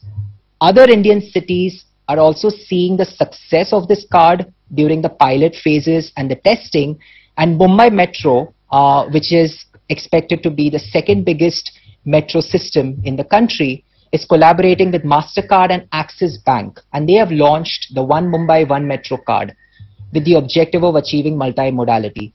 The Mumbai Metro project is being extensively funded centrally and also by private players. And the Japan International Cooperation Agency, JICA, is also funding this project. The city clearly has ambitious plans and has been collaborating with think tanks, private organizations, to expand its public transport capabilities through an expansive metro project. The Kochi Metro Rail Corporation has also launched the Kochi One mobile app, which can plug into the NCMC card infrastructure. So clearly you can see with this trend, Indian cities are adopting and accepting multimodality, and they know it's going to be the core of their transportation systems, especially with the rise of, with the increase in private vehicles, with the rise of micro-mobility. So the government clearly has had to invest in the digital infrastructure. You will see that in my latest slide where I talk about the Smart Cities mission as well. And also, just to mention, in my previous role as a mobility specialist at World Resources Institute India, I was part of this unique project called STAMP, which stands for Station Access and Mobility Program. Now, this was a collaborative effort by WRI, startup incubators and government to bring out the best solutions in urban mobility in the country. It is currently being organized every year, and it is being run in a challenge format with solutions being offered, grants, and along with an opportunity to work with city governments as well as with the Department of Urban Land Transport in India. Just want to give you a snapshot of the modal share when it comes to Indian cities. As you can see, in India, people choose to walk and use public transport. In other cities and countries, you have a choice, preferably you have a choice. But in India, we have a lot of affordability constraints, and not everybody has the luxury to afford even private modal services. And for this very reason, multimodality in public transport is key, with micro-mobility services expected to play a key auxiliary role to provide a comprehensive transport infrastructure. And also this report by the Council of Energy, Environment and Water and Shakti Foundation clearly highlights the importance of public transport and walkability. So providing a very good walkable infrastructure in and around the metro systems and doing a deep dive analysis on the infrastructure around the core public transport systems in cities becomes paramount. Now, these are the barriers to using public transport, and as I mentioned, the quality of infrastructure around the metros becomes a huge issue in Indian cities. It also becomes an issue of road safety, and the second issue you will see is the frequency of service of bus systems in the country. With the rise of millennials and the rising upper middle class in India, people have started to afford micro-mobility and private mobility solutions. And because of that, you're seeing an increase in private modes of transport. So to negate that, probably you will have to ensure that the current metro systems and the bus systems are optimized to the convenience of the end user. This is an area where Fairtiq as a company has huge potential and opportunity, and they're currently exploring the same in Indian cities. Also, the city governments are earmarking large amounts of funds to ambitious public transportation projects, and providing incentives and last mile connectivity services will go a long way in increasing the ridership across the different public transport systems which are existing in our cities. Now we look at the expected mobility drivers for the country. What we are seeing is, on the policy side, there is an extensive and ambitious FAME2 scheme, which is the faster adoption and manufacturing of hybrid and electric vehicle scheme. This scheme was originally intended for a period of 3 years and which is supposed to end on 31st March 2022.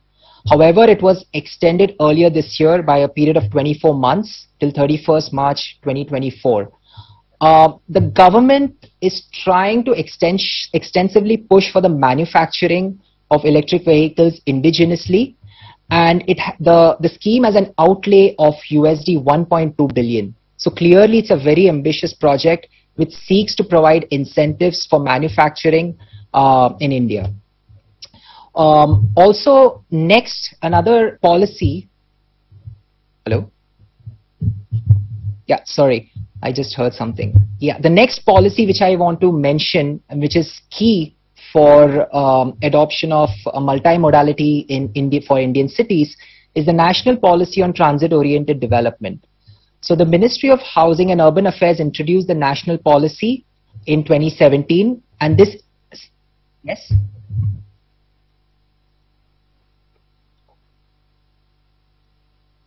Yeah, sure. Yes, so let me just go on to the Smart Cities mission, which I think would be relevant. So the government has launched the Smart Cities mission in 2015, and it is the main objective of this policy is to improve the life in cities by promoting a sustainable environment for smart solutions. So this includes transit-oriented development, IoT solutions in the transportation sector. Now, for cities to acquire funds under this policy, they need to comply with the National Urban Transportation Policy, which was launched in 2014, which is basically a rule book for urban transportation solutions in Indian cities. And let us now look at digitization. So clearly there is fair integration which is happening in India. NFC systems are being introduced, and you are seeing a lot of technological progress in the micro-mobility space. However, we are not seeing that extensively in the public transportation space. And if a push for these kind of solutions is given by the central government, companies like Fairtiq would benefit hugely with the kind of work they are doing, and they can introduce a seamless fare and ticketing system. My concluding thoughts now, I believe that transportation systems can be quite complex, as we've heard from other speakers. There is autonomous, intelligent, there's AI, there is autonomous vehicles, you will see ticketing solutions, and of course, policy forms a big chunk and component of this entire mobility as a service paradigm. So we have made great strides across the world. However, my personal belief is that last mile feeder services is the final puzzle in the jigsaw, and a good last mile connectivity system will enable Indian cities to have a well laid out transportation system. Only then I believe we can truly call it smart mobility for smart cities. That's about it from my end. Thank you very much. Pleasure. Thank you. Thank you so very much. So our next speaker is Dr. Ayman Smadi. He's the Director of MENA at Center of Transport Excellence, UAE.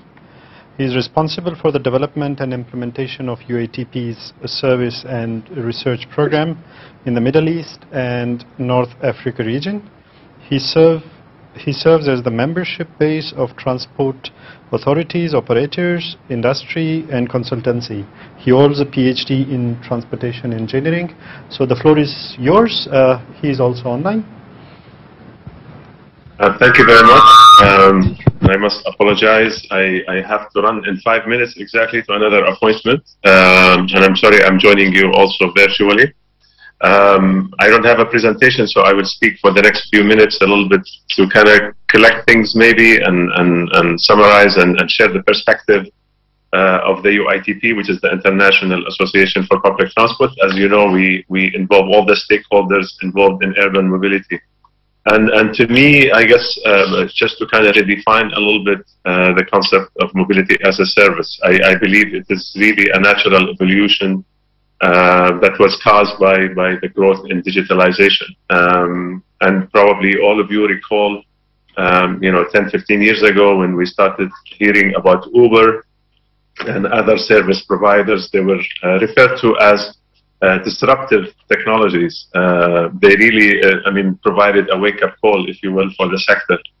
And so the transformation that we are looking at is that going from fixed, rigid services where we are telling the users, here's what we have. We have a metro that runs on a certain schedule. In order to catch a bus, you have to walk 200 meters, 300 meters, etc. Go to the bus stop. You wait 5 minutes or 10 minutes per the schedule and you use the bus. If you want to use a taxi, you have to go to a taxi rank, or you have to, if you're lucky, to hail a taxi. And many of us know who traveled across the world, if you are in a large city, especially during the peaks, it's very hard to find a taxi. And so on and so forth. And in reality, the users, with the introduction of the, we call them transport network companies, such as Uber, they got used to the concept that they should be able to determine when they travel, how they travel. And so this is first of all, having some control, having the flexibility, and having options.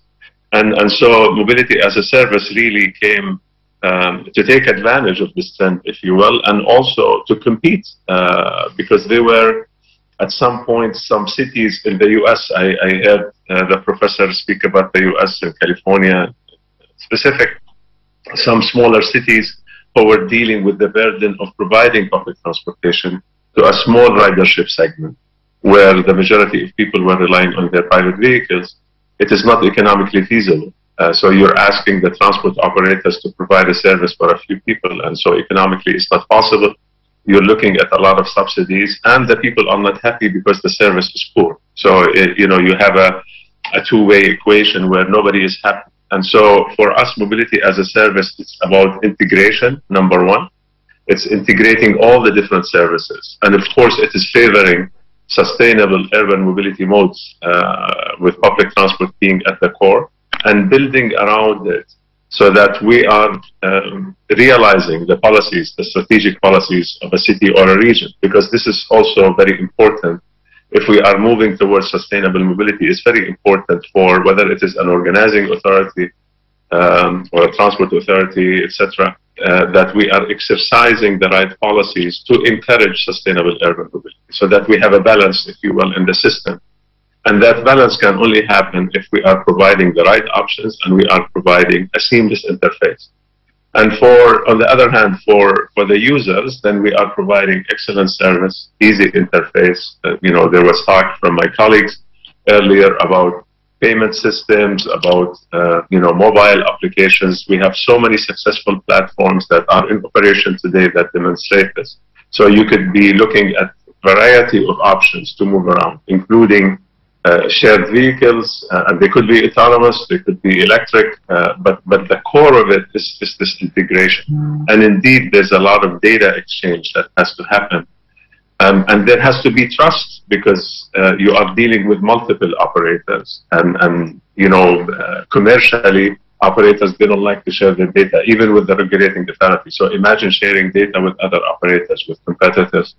So there's got to be some extra value for them, and the operators who have been operating under this ecosystem in the past few years have seen the benefit by increased users. So regardless of where you sit within this formula, MaaS promises to increase the business. So there is really a notion, like I said, of integration, and it's something that will continue to happen. And the technology is only making it easier by providing this connectivity. So what we see at UITP clearly is that this indeed is a trend that will continue. It has a lot of requirements for success. Clearly, there is the policy strategic level that has to be exercised, like I said, by some kind of an authority. Then you need to have the right regulations, whether it is related to autonomous specifically or how these services are handled, the service standards. There are different business models for doing this as well. It could be one of the large operators in a region or a city that could be the provider of MaaS, or it could be an extra layer, an additional layer, a third party, if you will, that deal with the different operators. We have also some models, including Dubai, where the government or the authority establishes the platform, and they deal with the operators as well. So there are so many different models, but the key concept is keeping the customer in mind, providing the flexibility, providing the integration so that it is absolutely seamless, and then there's extra value for every stakeholder in this program. So this is what I would like to share with you. I hope it's helpful. And like I said, I apologize because I have to jump to another meeting. I'll stay around for 1 or 2 minutes in case there are questions. Thank you. Thanks a lot. Are there any questions for Doctor? Yeah, please. Yeah, thank you. So you've spoken about sharing data and the need to share data in this particular context. But the side of the user was not mentioned, neither in your talk nor in any other one. So what about data privacy in general and users' privacy, who are the ones generating this data?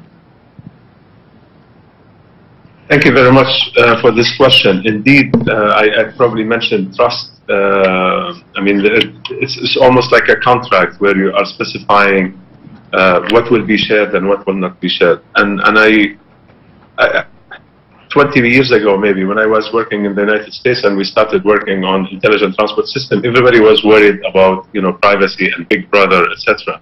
And you look where we are today, and it seems like we gave up, some of those notions of how we worry or how we consider our privacy, because anybody who has a mobile phone, as you know, has zero privacy, whether by choice or whether by all the different apps that are looking at what we are doing.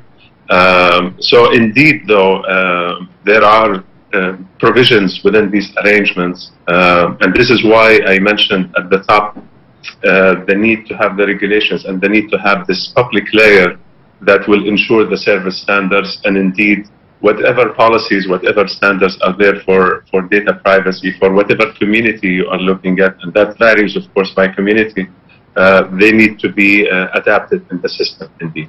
So, some of us may be willing to give up some privacy for the sake of convenience, some maybe not, and they will have different functionalities, degrees of functionalities of the system. We have no choice. You're making all this necessary to life so that we have no choice. Like, what I'm hearing from you is that there's no choice. Like, we have to give in. And also I didn't say that, no. I didn't say that. What I'm saying is that there are standards for privacy in each community, and those standards have to be implemented in the system.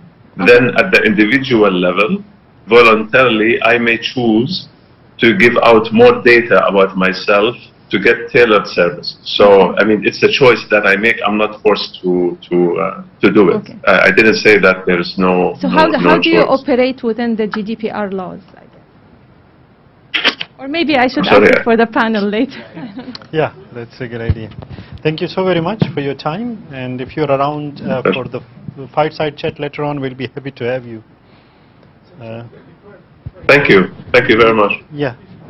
Could you please? Oh, I'm sorry, we lost him. He might. No, I was going to ask him because he talked about business models. He answered his question. Microphone. I know you're going to say something about that. And the trust that will be shared, but also he said the public layer, he talked about a public layer that will be set a kind of an arbitrator between all the stakeholders in order for them to achieve something. And actually I was going to ask him, would he be willing to write something about that? So we made them but we'll contact him, yes. So there is a small change in the agenda, and that is we'll be having a break after the speech, visionary speech. Professor Manzoor, yeah. if I may. So, sure. What we're going to do right now is have a break, and then we will be resuming it at 4 p.m. Thank you. Are we offline? Okay. So, what we have a last-minute change in the sense that. How long is the break? So right now we're going to have Florian Trusch from Schindler, leading figure of Schindler, who's going to give us his presentation right now. Now the thing is, he can't do this recorded because he's going to share exclusively industrial information. So that's the reason why we cannot record this.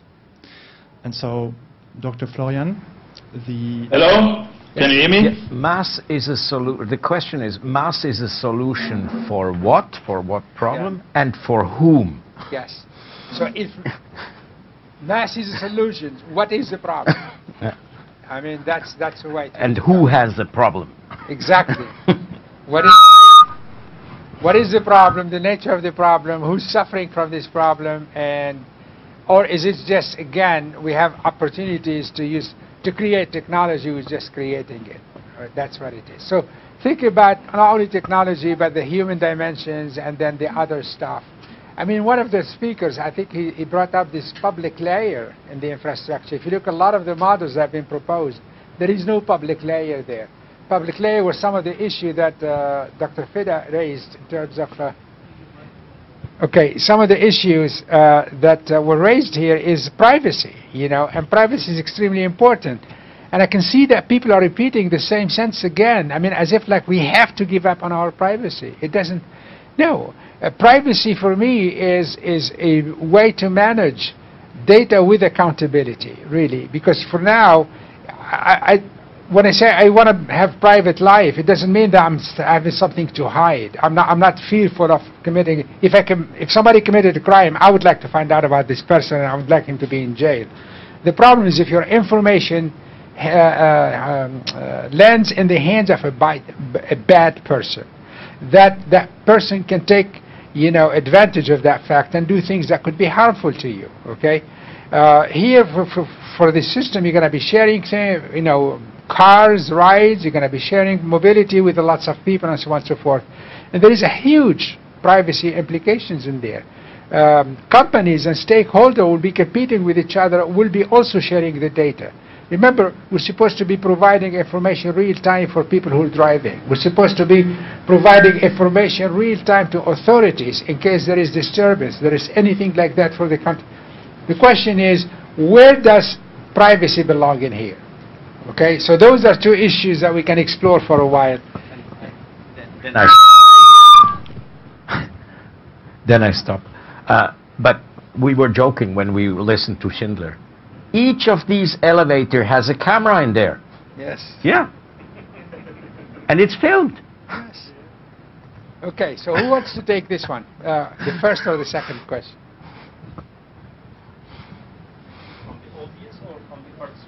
Whatever, maybe we can ask. Including yourself here. Thank you. Well, actually, the question asked... Thank you. The first topic that you mentioned, what is it that you are trying to solve? This solution, what is it trying to solve? Exactly. And of course, it has social aspect and technical aspect, regulatory aspect, governance aspect. So it has actually many stakeholders. And when we talk about stakeholders here, it's not necessarily to talk about individual stakeholders, but rather bodies, regulator, communities, cities, corporates, So all these guys, we have to go and check what is it that they need, so that we can put a proper question of around why we need the MaaS. It's not one question from one party. It's a collective intelligence. I'll just have a comment on it. So, of course, we can have many objectives, many objective functions, but what I think the problem boils down to having the quality of life when it comes to mobility within now in the urban areas. And the whole idea is achieving the different objectives, which could be like traffic efficiency, road safety, but still providing the right set of the mobility solutions to the people moving from point A to point B within the urban complex environments, and that could be multimodal or whatever. So that's what I think from the first perspective. But your second question, that interests me a bit more. We were working together with T-Systems, I should not name it. So they have this data of the call records, what you say is the mobile. And they really know like which mobile user was moving from where to where. They have all this data. And then they have a sister company. And that sister company is really capitalizing on the data that they have to create the solutions, which could go to the marketing, which could go to other places. So although we think that we are preserving our privacy, but I am exposing myself, my mobility, which can be exploited without me knowing it. So mobility, the same thing could happen in this case also. Yeah. Anything else? Yes. Yeah. So I'm just gonna continue on what's been said. I think there is a gentleman who put in a definition for MaaS as a solution for as an optimization solution for problem, and to minimize the cost. And then really, when you think, I think the gentleman from Fairtiq, Fairtiq.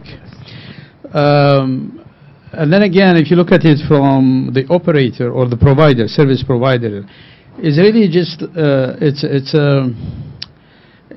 optimizing the revenue. It's really it's a productivity problem, which is moving as many people as possible with a minimum cost possible. And then this cost, we often translate it as we are minimizing the cost for customers. But really, this is where we're minimizing the cost for the operators. This can be looked at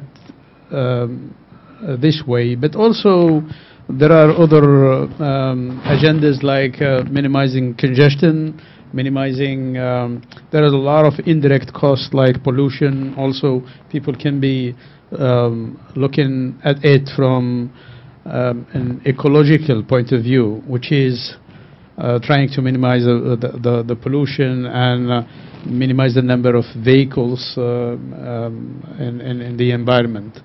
So it's really a complex, multivariate problem, and it is an optimization problem.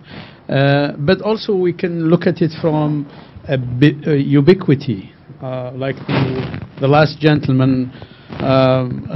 So even though he put the numbers like maximizing the number of people transported vertically, he gave an example for elevators, which is plus 25%, and minimizing the number of minimizing actually the energy consumption. I believe 40%, yes. So these are good. We'd like to see these numbers, and I think in your case, I I thought to ask you this question, and maybe you can, as part of your discussion, you can answer it. What is the performance results of Fairtiq? I know you presented some figures, but I didn't get it. Maybe you can comment to that or elaborate. And how did it help? In what way also? So this could enrich the debate as well. Thank you. Yeah. Thank you so much. So to add to Professor Manzoor's point, I mean, certain features are good to have features, but those features come at a very high ecological cost. So, I mean, who owns that calculating this environmental cost? Is it the universities? Is it the private companies? So private companies are driven for profit.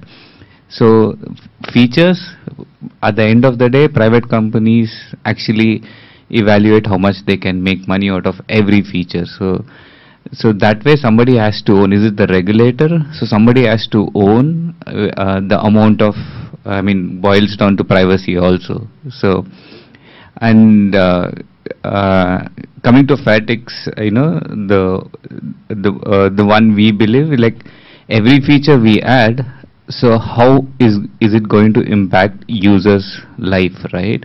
So, for example, in performance numbers, so one campaign we did where we had this geofencing where Mall of Switzerland, so everybody who uses a public transport to go to Mall of Switzerland on a weekend gets a discounted public transport ride.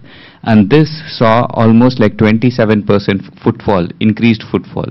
So like these campaigns, and another campaign where we promoted in a certain area, where, you know, people who use public transport, if you do so many journeys, we plant one tree.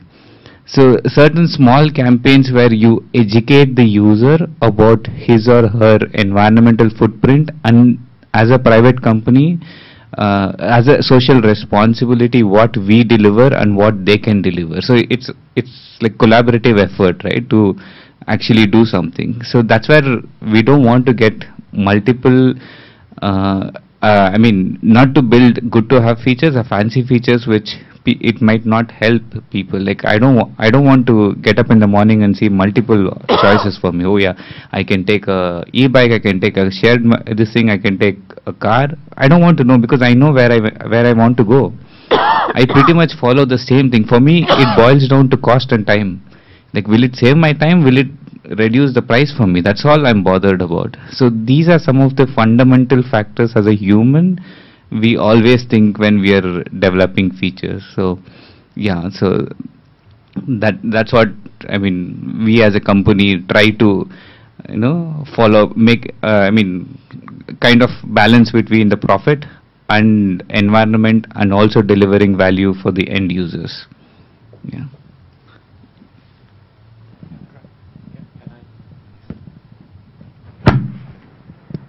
I'm not criticizing you in particular, but I published a paper, not myself paper, I'm editor of a journal, and they analyzed the algorithms that simply, they don't even sell anything, they make recommendations. You want to go from A to B? If you take this, take you so much time. If you take this, Google, there's here, the other. And they just compare what comes out, huge database in Germany, what they recommend and what the reality is. They compare it against the reality, okay? Because in that city they had all the sectors. And the algorithms are not neutral. The algorithm for Mercedes and BMW, they systematically downplay public transport. It's always longer than it is. The public transport, they oversell public. So, and I'm not even saying it's deliberate, but in itself, the algorithm cannot, you optimize something, you know, which you think is the thing you want to optimize. And you make the point yourself. At some point, you need a regulator that basically says, okay, that's within the limits and that's not within the limit, or I don't know, but I wanted to make that point, you know, it's not just, and you're right, everybody who, and it doesn't make a difference whether it's a public operator or a private operator, everybody optimizes something. Actually, that's what I wanted to bring up. This, what is the problem? So if you think about it, MaaS is everything but your private car. Okay. Now, if you take that perspective and that framework, so what you're confronted with the decision really in how do I design the system?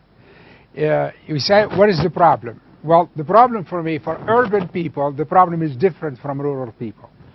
For urban people, the problem is not the car. The car gives us freedom, gives us ability to move whenever we want and all that stuff instead of relying on a system that will give us car what we want. So the problem is not the car. The problem for us is why am I driving the car? To go to work, that's the problem. In rural areas, actually the opposite. The car is the problem. Why? Because I don't have ways to go anywhere. And therefore, if you can achieve any goal, then now the question is, you can't have this as a zero-sum game, right? A zero-sum game is one party wins, the other party loses. Yes, the car people, the private owners lose, and the other one win. But the wealth is not created. The wealth is zero, if not negative, right? So if we're going to approach that from a zero-sum game, then really MaaS does not help us resolve these issues. And this is why I ask this question. If MaaS is a solution, can we talk about the problem? Can you marry these two paradigms in a way, the rural and the urban, and be able to provide a solution that actually address problems that are clearly not the same, and then do it in the best way possible? That's what I really meant. Anyway. Okay, so if I may, the provocative thing, I want to push this further. Yeah. Okay.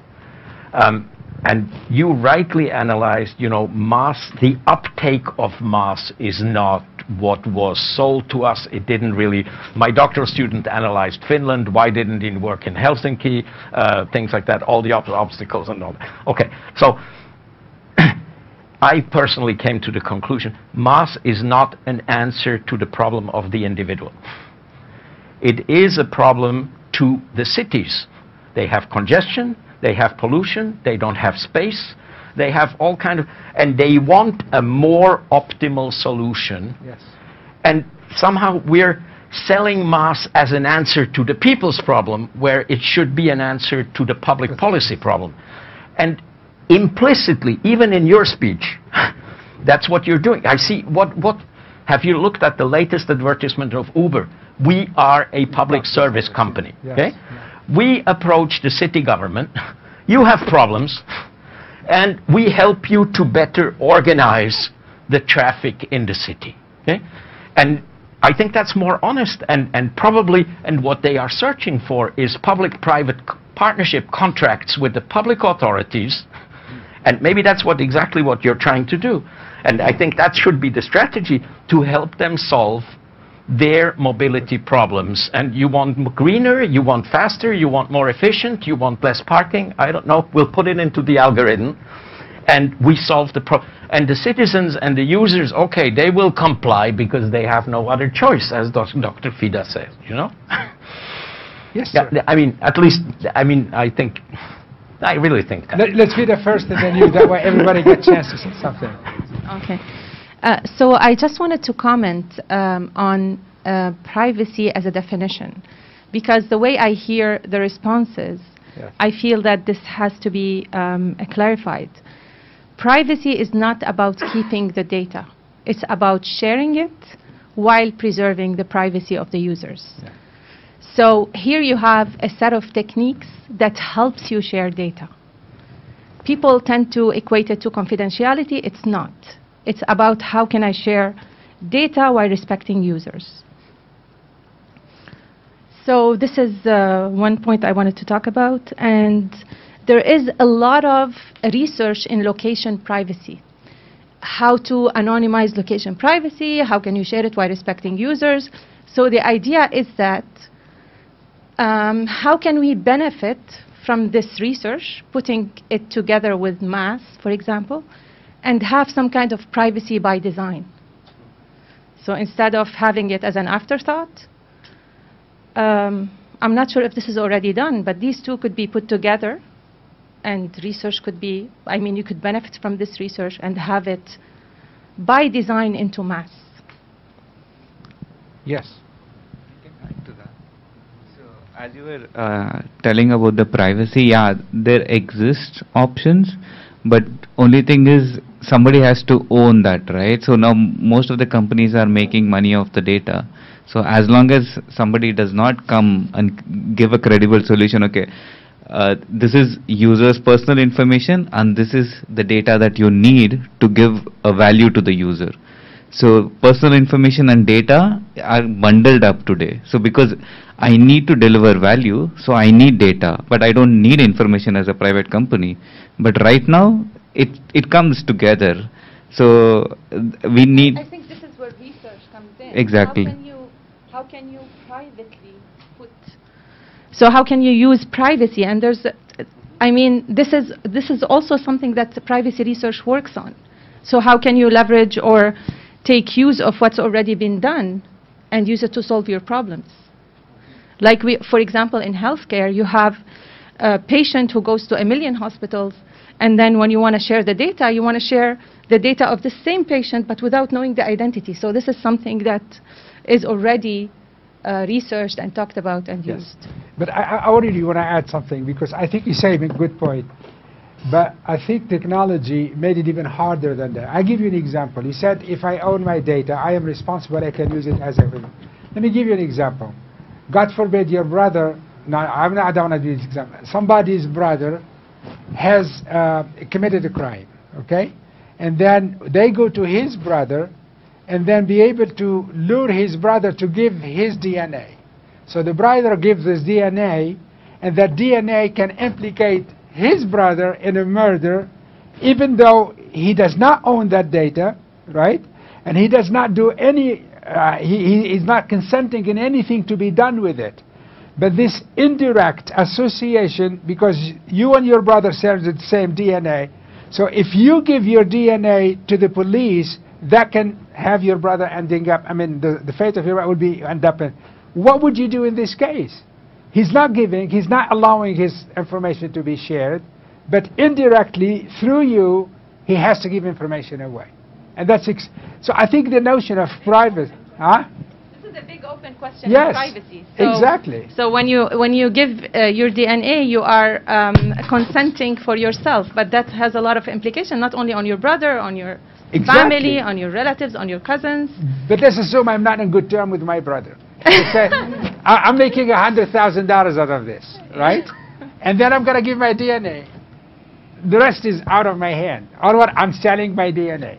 The implication of that you would be going to jail, I don't care. That actually happened in real life. There was a really? case where one went to jail because his brother was had his information public, his DNA information. So I want to kind of demystify the fact that it's just about ownership of the data. It's a little bit more difficult than that. Yes, it is. I'm not saying that it's not difficult. However, the point I'm trying to make is that there's a lot of research in location privacy, which is highly related to MaaS. And if there is a will to, of course, the will comes either from wanting to have ethics built into your systems or having the obligation through laws, one of these two. Yes. And for example, in Europe, you have a very strong law against, which gives a lot of ownership to the users. So given that, for example, in order to implement any of this in Europe, you have to be thinking about privacy, you have to build it into your system, and you can, the best idea, because a lot of companies are now struggling after the inception of GDPR, how to incorporate this into their working. And since you have now a new system that you are thinking about, you are building, the best way to go about it is to design privacy into it from the beginning. The problem is how. I think location is an important matter, but if you look at the journey, this is why I want to put this in a context, because a lot of people don't understand that this is pre all the way up until the post journey.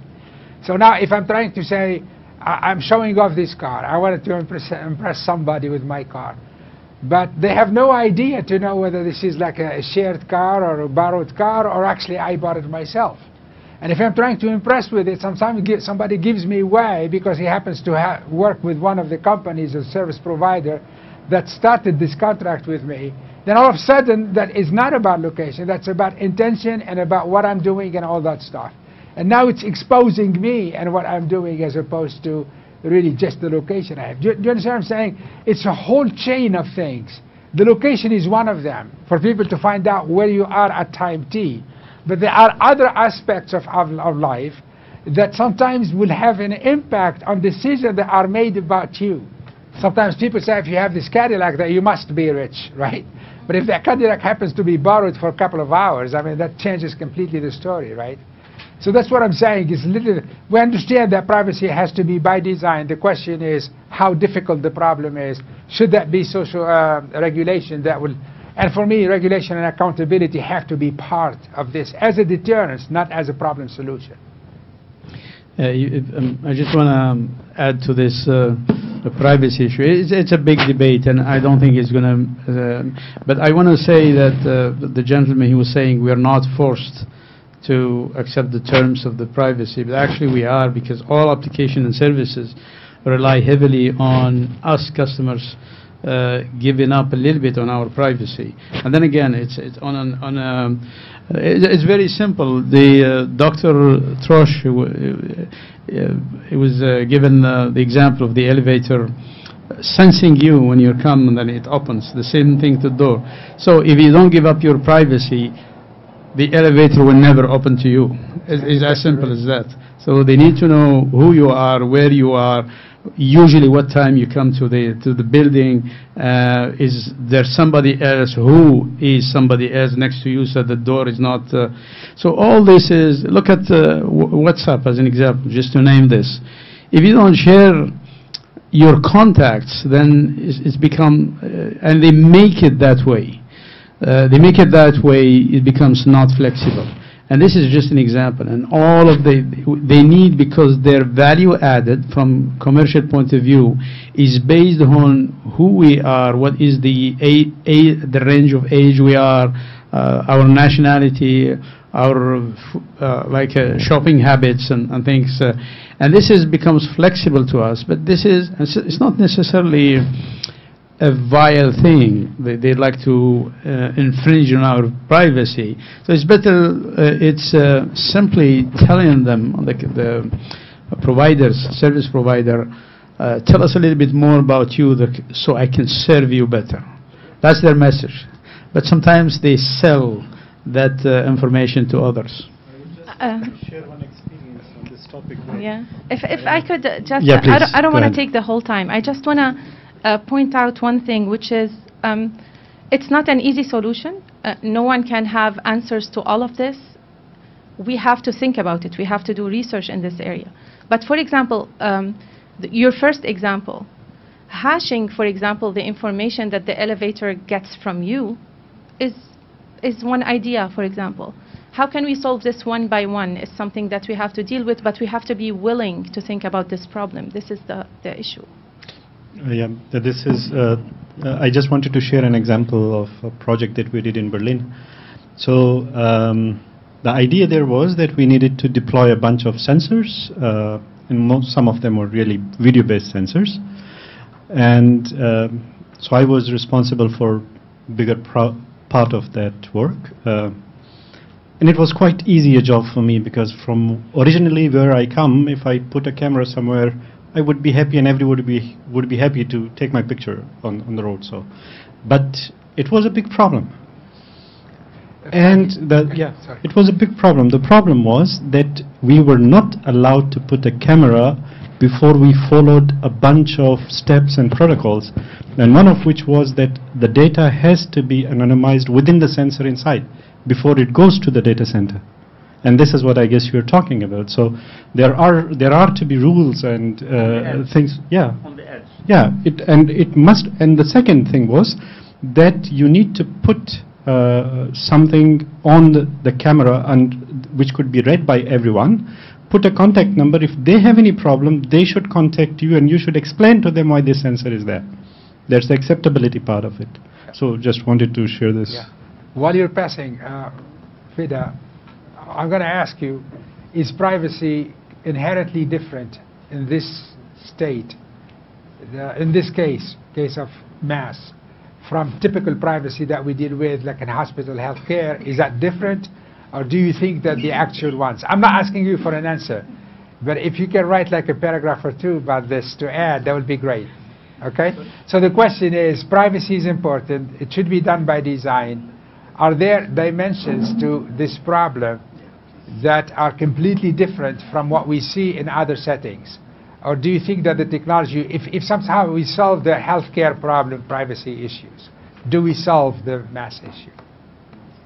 Okay. So, I mean, I know they don't have the answer, but if you think about it, I think it'll be something that we can put in the document. It would be an interesting question to have. I think Fady asked for the microphone. A quick one, please. Now, in terms of privacy, and I'm not professional in terms of data privacy and these things, but how different is our Facebook application, whatever it gets? You know, it gets lots of information. So how is it different from the MaaS that we are talking about?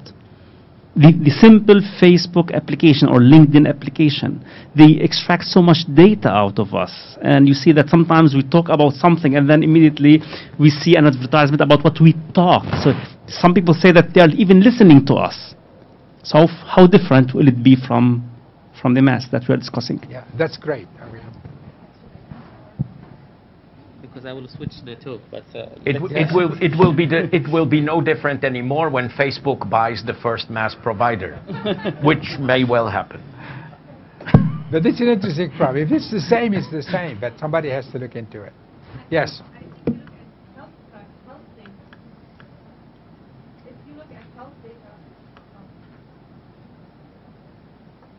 Health data everywhere versus Facebook data, for example. Like, you cannot go ahead and go to a hospital or the hospital itself cannot share data with whoever it wants. So why? Because there's regulation. There's regulation everywhere for health data. Facebook data, not so much. In Europe, yes. That's why there has been a lot of lawsuits and money for Google and Facebook and all of these companies with GDPR. So it depends on the regulation. Good point. Fady. Okay, I'm not really very much into MaaS, but what I felt from today as a user, okay, that just jumping the things is that from privacy to something else, like MaaS is not really designed for family, isn't it? I mean, it's considered people as living alone. Right? Like, I cannot move I cannot use this system to take my kids to school before I go to work, right? I have to use the car. No. I mean, in Finland, in the original MaaS package, you have a family version, which includes, I don't know, even your dog or whatever you can, and it's just another packet. It's just another package that you buy. So if you want to have your kids driven to school, then you get this. The taxi, I mean, I don't remember what the prices were, but it's close to the to luxury business version where you get a taxi within 10 minutes guaranteed. You just pay more. Interesting. Do you have a question now? No, I wanted to answer his. But it's your time to pose a question if you want to. I have another question. Maybe I can relate it a little bit. Okay. I can relate it a little bit. Okay.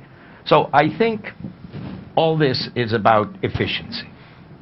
Okay? Basically, it's efficient. We're making systems more efficient, economically, financially more efficient, ecological more, all that. And the question came to me when I heard Schindler at the very end. People are happier, more social interaction, things like that. And I wonder whether there is not a fundamental contradiction. Is there a contradiction between optimizing absolutely everything, elevators, paths, things like that, and having, using this word out of the 70s, when hippie age, I'm all out of this time, conviviality, which is not about efficiency. Can these two things be brought together somehow, there is a social price for making everything efficient. And I don't buy these arguments, it's going to be, I mean, I totally buy the argument that digitalization makes urban systems more efficient in many dimensions. But I don't buy the argument that it will make automatically people happier, more collective social life, things like that. Is there not a fundamental contradiction there? I can answer by tying up to the smart city part. The South Korea created smart city, and they spent like $60 billion. And then at the end, people were labeling that city as a ghost city, because people couldn't even have a chance to take their garbage out. You know, I get blamed, I mean, yelled at by my wife constantly because I don't take the garbage out. And guys from South Korea miss the fact that, hey, they will take cigarettes and then take the garbage out, dump it in there and sit there and then smoke that cigarette. Yes. So I think, and then if you look at Finland, so because North Korea drove this exclusively from a technological perspective, and they tried to provide an end-to-end solution, whereby you sit home, your TV works by, you can call your food, you can dump your trash from home and it goes all the way down where it's supposed to go, a car comes back and get it, and all that stuff. And all of a sudden people are not seeing each other anymore. They don't have a chance to meet. When you meet and talk to people, you go and your neighbors say, okay, I'm doing something. Oh, you're good, I mean, I can join you. Or something. That conversation is died. And at the end was like a ghost city. Nobody was circulating in there. So there must be a trade-off. And that's what the technical system have to have social impact and dimension to that. If you create technology for the sake of technology, it's not going to go anywhere. You can infatuate people, you can wow them, but nobody's going to use it anymore if it doesn't have a utilitarian use. Yes, Fady. That's why when we ask the question why we need it, we need to segment those. We need to segment those users or those operators or those regulators. If we start by segmentation, we can take each segment and pose this question over that segment, and then we do the analysis and see how the main question can answer most of the needs. We will not answer all the needs by all needs, definitely we will not be able to do that. But if we answer most of the needs, then I believe we arrive into answering the question for why we need it. It's all about segmentation.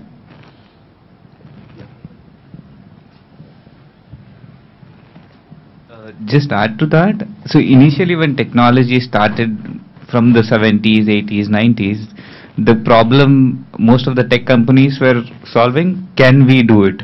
Can we build it? Now it's, should we do it? So who owns the accountability of it can be done, but should we do it? Is it required? And it boils down to like, who are these people who are going to use it, and how much of value is it actually going to be delivering? So yeah, but somebody has to own. I mean, I feel it is responsibility, accountability of everybody to own that. Yeah, I want to add. I mean, I made some research for our upcoming book, for the chapter that I'm writing, and you know, Professor Znati asked Professor Alahi, you know, good AI, bad AI, good technology, bad technology. I mean, on the flip side, looking into the literature, you can see that, you know, automated vehicles, okay, you know, you have the technology, but, you know, there is a possibility that it can induce more demand, because, you know, those who cannot access or those who cannot use that means of transport, like private cars, autonomous vehicles, the same thing. Those who cannot drive, for example, they will be able to access that, and it can induce more demand, and it can add up to the traffic congestion. And there is the case of Uber, I mean, which came out saying that it's shared mobility, efficient, and everything. But I mean, the latest advertisement, it says that it's a more comfortable choice compared to public transport. So I mean, we know that by now Uber is like a taxi company and competing with other modes. So it adds up to the traffic congestion that we already have. I mean, So yeah, I wanted to mention this since that we are discussing. Okay. Yeah. So this question that you asked about good AI, and it was very interesting one. So, my mic, is that okay? So there was a study where until you have the fully autonomous vehicle, you need to have the driver sitting behind the wheel, because at some point this driver needs to take over in the unprecedented events.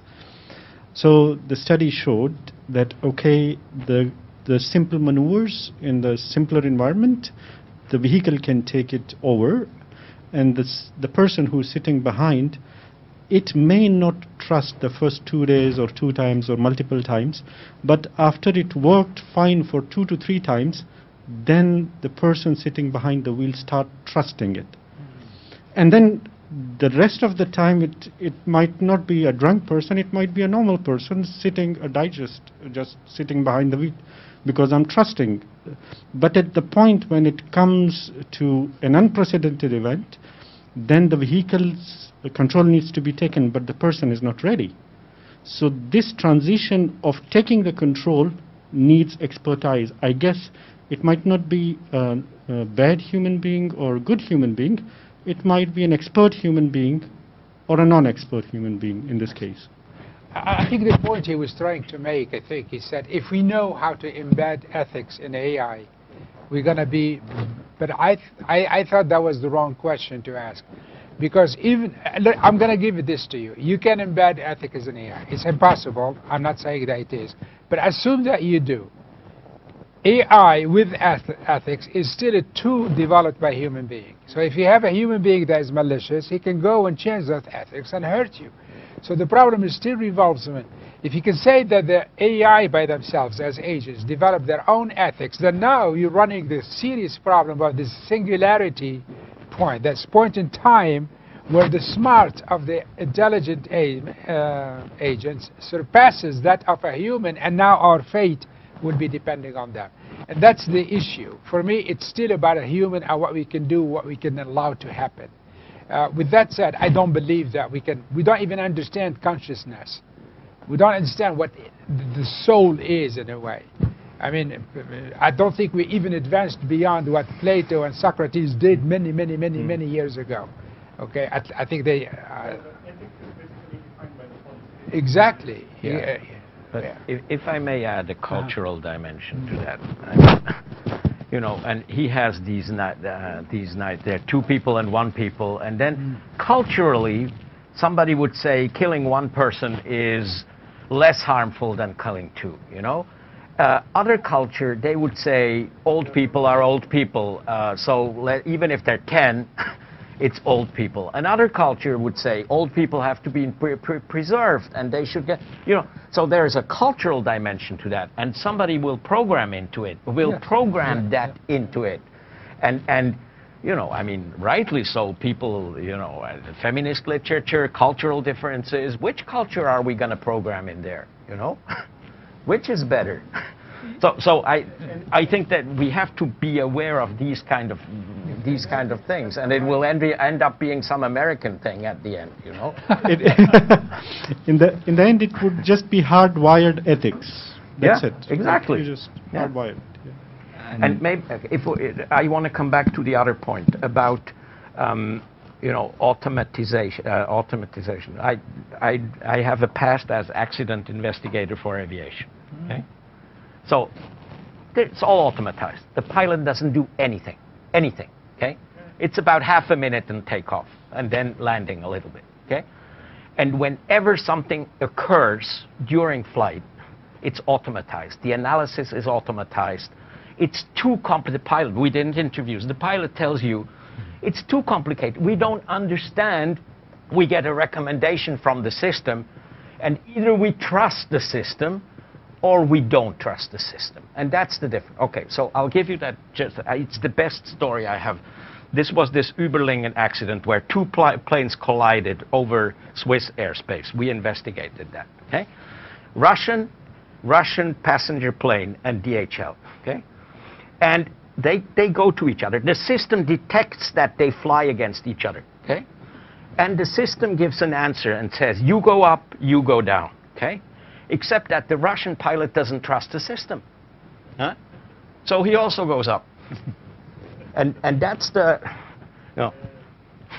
That's a problem, yes. But it shows, you know, I mean, it was to your point about trusting the... Have you seen the movie Sully? Sorry? Sully. The captain who landed on the bridge in which city was it? Boston. The system told him that he could make it to the airport, but then he landed on, and then he analyzed it in the movie, saying that as a human being, I need some time to grasp the data and analyze it, and this fraction or few seconds will not allow me to go to the airport, so I had to land on the, and when they did the simulation by taking these few seconds to account, they found yes, he was right. He couldn't have made it to the airport. So a human factor has always been there, and this is where we come to the two terms. Are we dealing with a complicated system or a complex system? I think we are dealing with a complex system where human consciousness and human thinking has to play a major role there. It's not a complicated system. If it were a complicated system, mathematics and physics would solve it. But we're dealing with a complex system, and not only one system, a set of complex systems. Thus we are creating a systemic complexity. One system affecting another system, one complex system affecting another complex system, affecting a third complex system. So honestly, I don't think that a software, by all, you know, with all the respect, these engineers here, software engineers, I don't think that we can program such a complexity. I doubt. You can, but then you still have to approximation. But when it comes to the human value, do you want to risk approximation to decide whether you kill 1 or 2 or 10 people? Approximation, yes, when it comes to complicated systems, but such a complexity where the human is part of the equation, I don't want to trust an approximation. But I disagree. It's not approximation. Look at all these military drones. They go and kill somebody. They know exactly what they do. It's programmed in there, and then there are mistakes. But because they do you read mistakes. the picture wrong. They do mistakes, right? Yeah, but...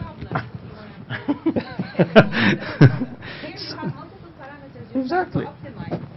So when you try to optimize multiple parameters, you need an approximate solution.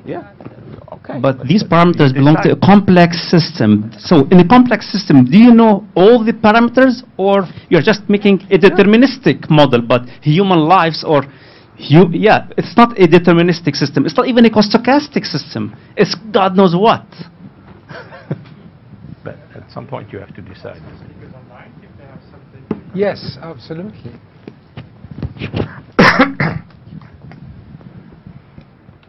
Can you ask if anybody online wants to speak?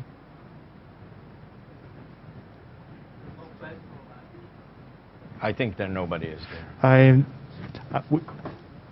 Colleagues joining via Zoom, Cassius, Mr. Mohammed Khan, do you have anything to add to the conversation? Cassius is there. Yes, I just have, I think all the points made by the experts over there in Dubai were very relevant. I think mobility as a service is complex in nature, right? However, the way I see it is, I see it as to why we are trying to implement mobility as a service solutions is that it's a policy problem. Cities in India are inherently complex in nature. So transit-oriented development in the country is being seen as an afterthought. And I think having mobility as a service and even thinking about it becomes imperative for our policymakers and urban planners in the country. And yes, it is the need of the hour. We have invested heavily in the infrastructure. I think now what is needed is investment in the digitization of these systems, of the infrastructure, in fact. Yeah, that's all I want to add to this discussion. Thank you. But Cassius, you say very clearly, MaaS is a solution to a policy problem. And if the customers are better off, then all the better, all the easier to sell for the policymakers. But it's not that. I think Well, the way we want to do it is more complex. Okay, I agree with you. It's a complex system. Yeah.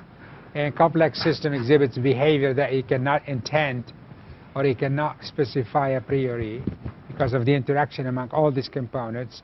And if you add a human being whose behavior is absolutely impossible to specify, you got even sorts of problems. However, like Dr. Fida said, we build them adaptively, which means we have the ability to embed enough things in order for us to mitigate impact of bad things when they happen. I think that's the design. The complexity is tamed with that ability. Do we solve all the problems? No. I mean, if you look what the United States, I hate this argument of the United States. When they go and drop bombs on countries, and then you say, why did you kill this baby? I say, well, this is casual war, collateral stuff. And I say, what do you mean collateral stuff? Did you know that there is a risk for you to kill that baby? Yes. Then you should have stopped. Ethically, you can't, right? I mean, I remember one day a lady in the United States lost her son in Vietnam. And she said, I don't care how many people died. Million, I don't care. What I care about is I lost my son. And for her, the world collapsed in there. So those are the difficult issues that we're making. Is if we know that the system is going to break, we know that bad things will happen. The question how we deal with it. Yes. Yeah, I just want to add one point related to policy and regulation. I remember when there was a lot of talk about using drones as services and application, especially delivering goods and parcels in urban areas. And then the technology was there. People, they know how to pilot the drones. Companies showing interest to do that, and they're ready for deployment. The only thing we're waiting is regulation and policy. They say, oh, wait, we have to develop first regulation and policy, and this was the responsibility of civil aviation authorities around the world. But if you look at MaaS, because you go back to MaaS, if you look at the airlines, the airline industry, we already have some kind of a little bit more advanced example of really mobility as a service. When you buy your ticket, they offer you service all the way from, sometimes from your home all the way to the hotel by taking a shuttle, then taking a flight, then there is train waiting for you, and then a taxi driver will drop you at the, and maybe they also purchase for you the hotel, and then they rent you a car the day after. So all this can be offered in a package with different services. And because there was a talk about last mile mobility, but actually we're talking about global mobility. And I think airline is a little bit more advanced because technology is there. It's very well advanced. Autonomy is there. It's very advanced. We have autonomous, like Doctor, you were mentioning this, the autopilot mode. So I think they are advanced. And also regulation and policy, very well advanced, because what is in stake is a lot more than what we have in urban mobility or urban transportation. So I think maybe if we take the airline as a benchmark and we start looking at the cities as our skies and regulating the traffic, because right now we don't have really a regulation in the cities, right? Sometimes we have like pollution index, so we say, oh, okay, during the summer, this area we're going to stop cars, or the Golden Gate Bridge, we open it on the weekends for pedestrians only.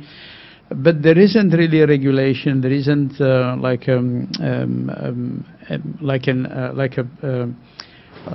traffic transportation index. We leave it to the drivers to decide how they want to decide.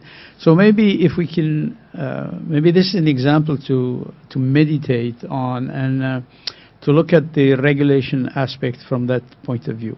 That's the hard part, because I think MaaS does a little bit more than what the airplane are doing right now. What the airplane is giving you a journey, but the airplane does not allow you. For example, if I booked a bus ticket and I missed the bus, I want to take the metro or take something else, it's nearly impossible now. I have to go and do that on my own. Let's assume that what Dr. Muhammad is talking about is I have an integrated system, fully integrated system.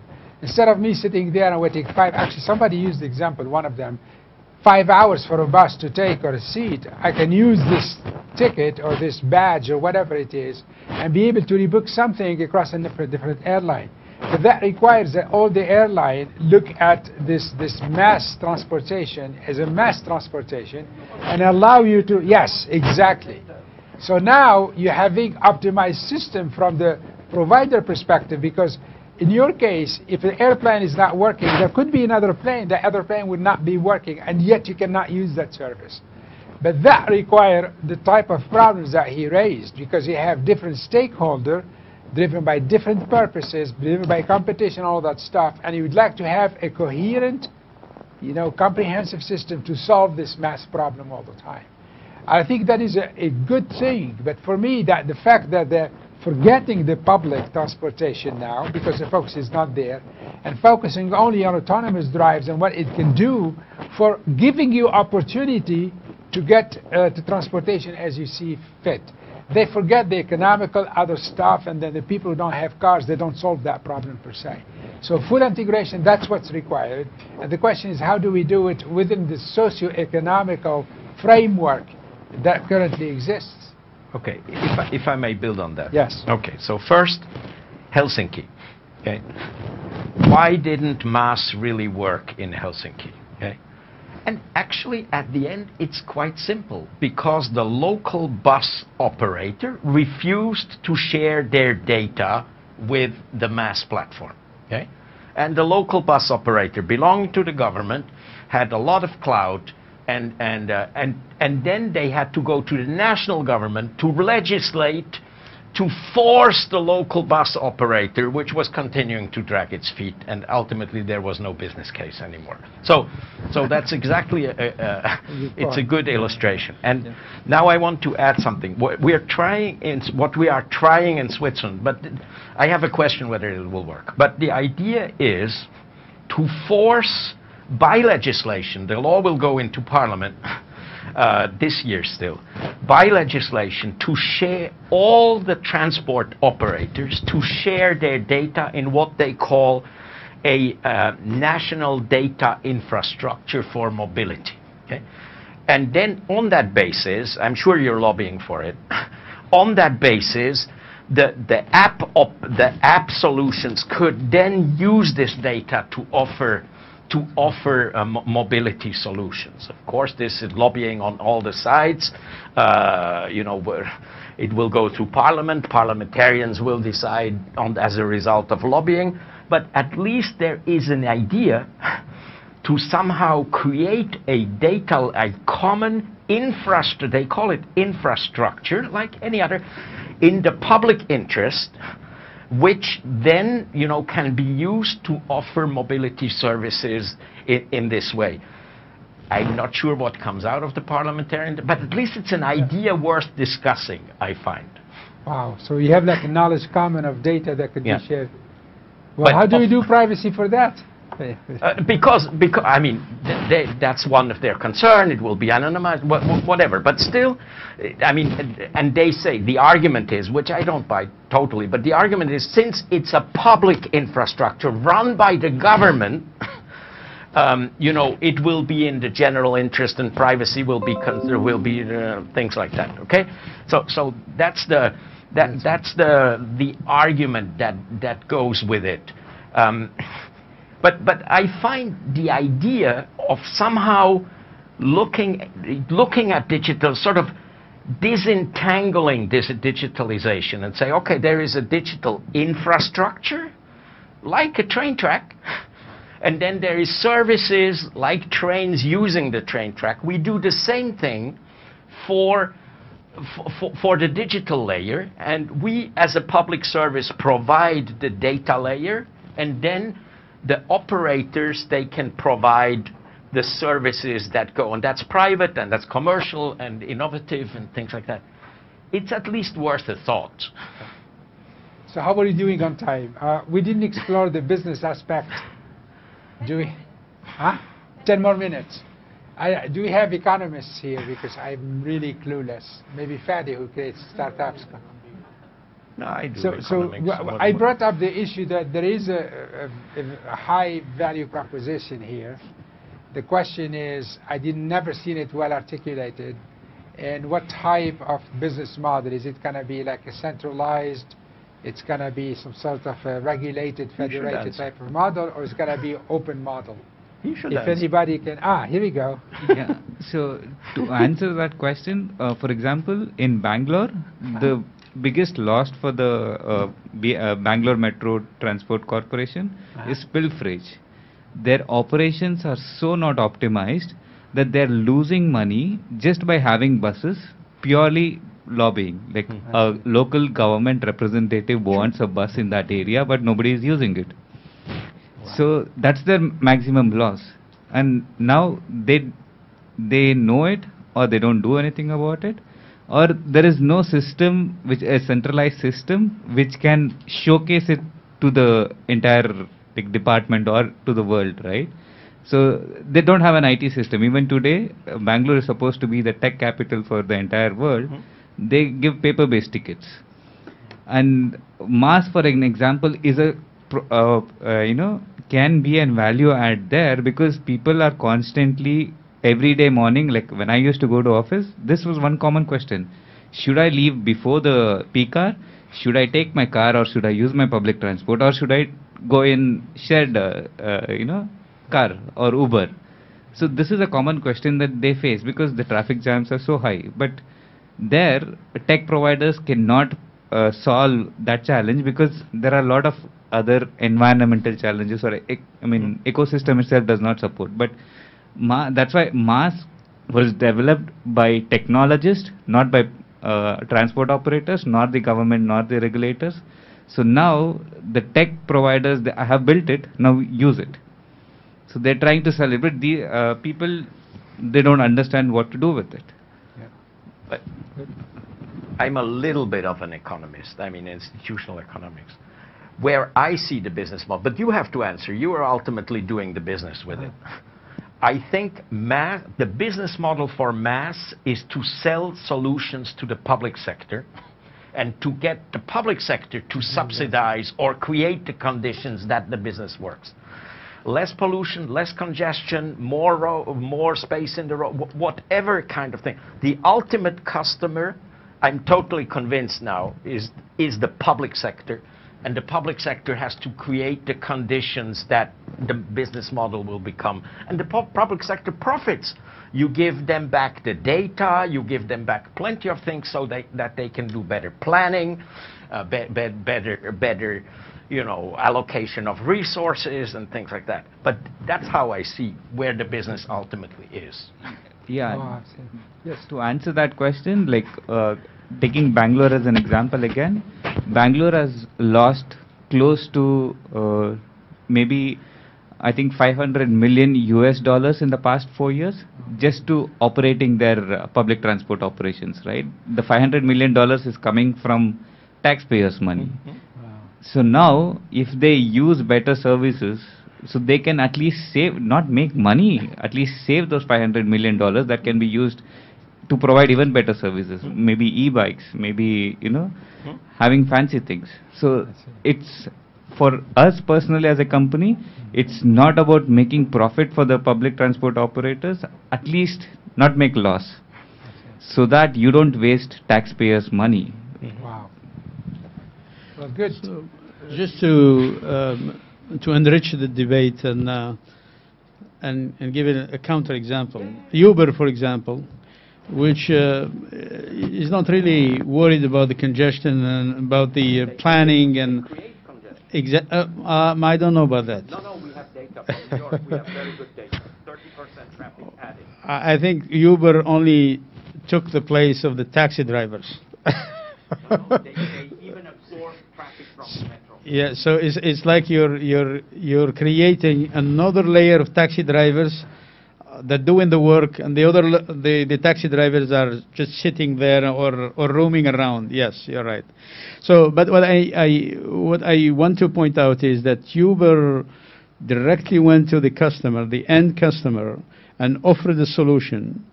And it's not based on creating or minimizing or the congestion, but it's a new value proposition for, it's a profit. It's for profit. So, and it's very successful for Uber. So that's the... and most of the regulators are happy with it. Nobody was... in the beginning in Europe, I know they were, in some places they were forbidding. It was an illegal activity at the beginning, but very quickly it become... Understand, and I'll give you another example. Understand me correctly, I'm not Uber bashing or anything. They have brought innovation, there are plenty of things, but they understand it themselves, because they now say, okay, how can we work with the city authority together, you know, to solve, and maybe we shouldn't take the traffic away from the metro. We should rather serve the suburban areas and things like that. The example I want to illustrate, because we wrote that with my colleague for the European Parliament, BlaBlaCar. You may know BlaBlaCar. Yes. Okay. BlaBlaCar, we have excellent data from France and Spain, where we can show that BlaBlaCar takes traffic away from public transport. Okay? In Spain, it's the public buses, and in France, it's the trains. And the argument, maybe it's better, okay? But the infrastructure, the public transport, still has to be financed. And we are raising the argument, the European Parliament is raising the argument, how does some of that money that is made by the private platforms feed back into the urban or into the national infrastructure system so it can go better? Because it's going to be a vicious circle. The trains are going to get worse and worse. There will be thinner and less trains. More and more will go to BlaBlaCar, and that goes against the policy of, you know, favoring, I mean, decarbonization and things like that. So these kind of things have to be thought. Okay, do you want to say something? Yeah, go ahead. Okay, so I will say it from a different background. You are all mostly in the IT and business. I am from the architecture and urban planning. So I think there is a pre-assumption of fixed need in the mass production of things. While people like things to be more customized towards their needs, that's why Uber and Kareem got to be more common for people to use. They don't like things to be imposed on them as they are. They like to have margin of flexibility. So that choice of things is missing in the mass production of things. So the need is a kind of pre-assumed on those mass lines of things, while people don't like things to be fixed. They don't like rigidity of things, especially when they feel overwhelmed of dealing with them. They like to be individually served, and I think people will go into the services that they feel some sort of control on using them, rather that they are controlled in using them. Does that speak for mass or against mass? I am with the human kind of service. So I like to feel that people feel the autonomy of using the service, rather that it is like... Well, that's what mass trying to do, give them choices. It's not take it or leave it. It has to have some sort of flexibility in its offering, because otherwise you will not have people using it. You are expelling people from the system. You want them to be part of the system. So you want them to be engaged in making the decision in the service that you are producing for them. It's not a network that applies on everybody. So the concept is okay. It's the way it's going to be built, designed, and offered to the people that has to have the buy-in from the people. That's why it cannot work as a universal system. It has to be contextualized for each place according to the culture, to the identity, to the privacy, to the topography, to the morphology. All those items needs to work together. Very good. Sorry to take you to different directions. I think that's a great point. It's the same direction. I wish we can end on that point. It's the same direction, just to underscore your point, you know? I mean, maybe BlaBlaCar is good in remote areas, you know? Maybe Uber is good in the night when there is no metro, you know? You have to have an integrated view of these kind of things. So in some moments, it is more efficient to have mass transit and cram everybody into the train, because that's the more cost-effective.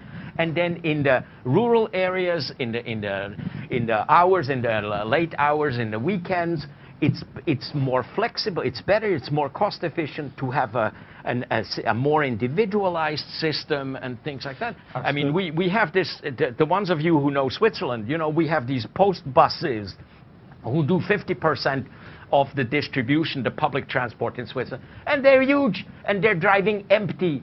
And it's better, it would be better to have a taxi for the few individual customers late at night when they drive empty, you know.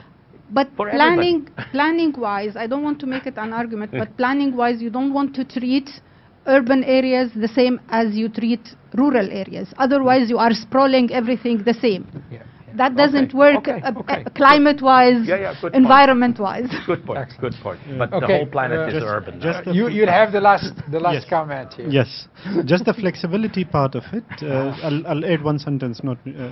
So what the public transport has now is the classical version. We have the fixed bus stops. Of course, we are not going to change the whole fixed train stations. But in order to introduce flexibility, maybe thinking out of the box, like dynamic bus stations that can just see the demand through the MaaS platform and then move the bus station. Now, this is the point where the bus would just come and pick you up. Thank you. So that's basically... Thank you. Okay, so I wanna do this quickly. 3 questions. By show of hand, do you think MaaS will happen? If you believe that, raise your hand. What's the question? Will MaaS happen? Will MaaS happen? Or is this hype? Wow, okay. Do you think MaaS is a solution really for the rural area as opposed to the urban area? No. It's for both. No, it's for urban. No, but do you at least believe that it will help? When I say it would happen, it's a good idea for that purpose. No. Yes. Does it serve better the rural area now where people cannot afford to have cars? The rural area require? What is it the need of the rural area? People cannot move. I told well, you, they have their cars. In Arizona, I've seen young Indians that have to walk miles before they get to the library so they can do their homework. They require a tailored solution then. Huh? They require a tailored solution for those. They can't buy cars. In the United States, you can't buy cars. We go for tailored solution for those specific cases, maybe. Yeah. But something that is important, we didn't talk about it, is the PPP, especially when we talk about infrastructure. Yeah, sure. Yeah. But he had to answer. I mean, we can discuss later. He had this question. But you know, these rural Indians, they have been disenfranchised for centuries before, yes, and that this last kilometers is just the latest problem they encounter. So okay. Alrighty. So I would like to personally thank the Swiss people, including the producer and his assistant. So please give them a hand because they did a wonderful job. Thanks. My thanks all to everybody who put a lot of efforts. Dr. Manzoor, where is he? Yeah. Dr. Fady, Dr. Fida, and everybody else who's here. And Matthias, okay, thank you very much. And then, but he's part of the Swiss Pavilion. Yeah, he will conclude. Yes. But thank you very much. And then I would like to thank you very much. And then the last word goes to you. No, I think Dr. Fida still. No? No. Can you say a few remarks? I think we're done. You just want to talk about... Like, thank you all for coming. And I think it's time for dinner. I don't want to keep you any longer. Thanks to everyone. You already thanked everyone. So also thank you to the audience who participated in this event. Okay. Okay. So I'm going to call upon you to give me something to put in the report. And I wish you would contribute something. Especially, I mean, your point is great. I mean, I would love to see you talk about this modularization of the service to serve specific need as opposed to like a blanket or a size-fits-all type of an approach. Good. Well, ladies and gentlemen, so thank you very much to all of you who attended the session, our colleagues from the UAEU, EPFL Middle East, IGLUS for making this a reality.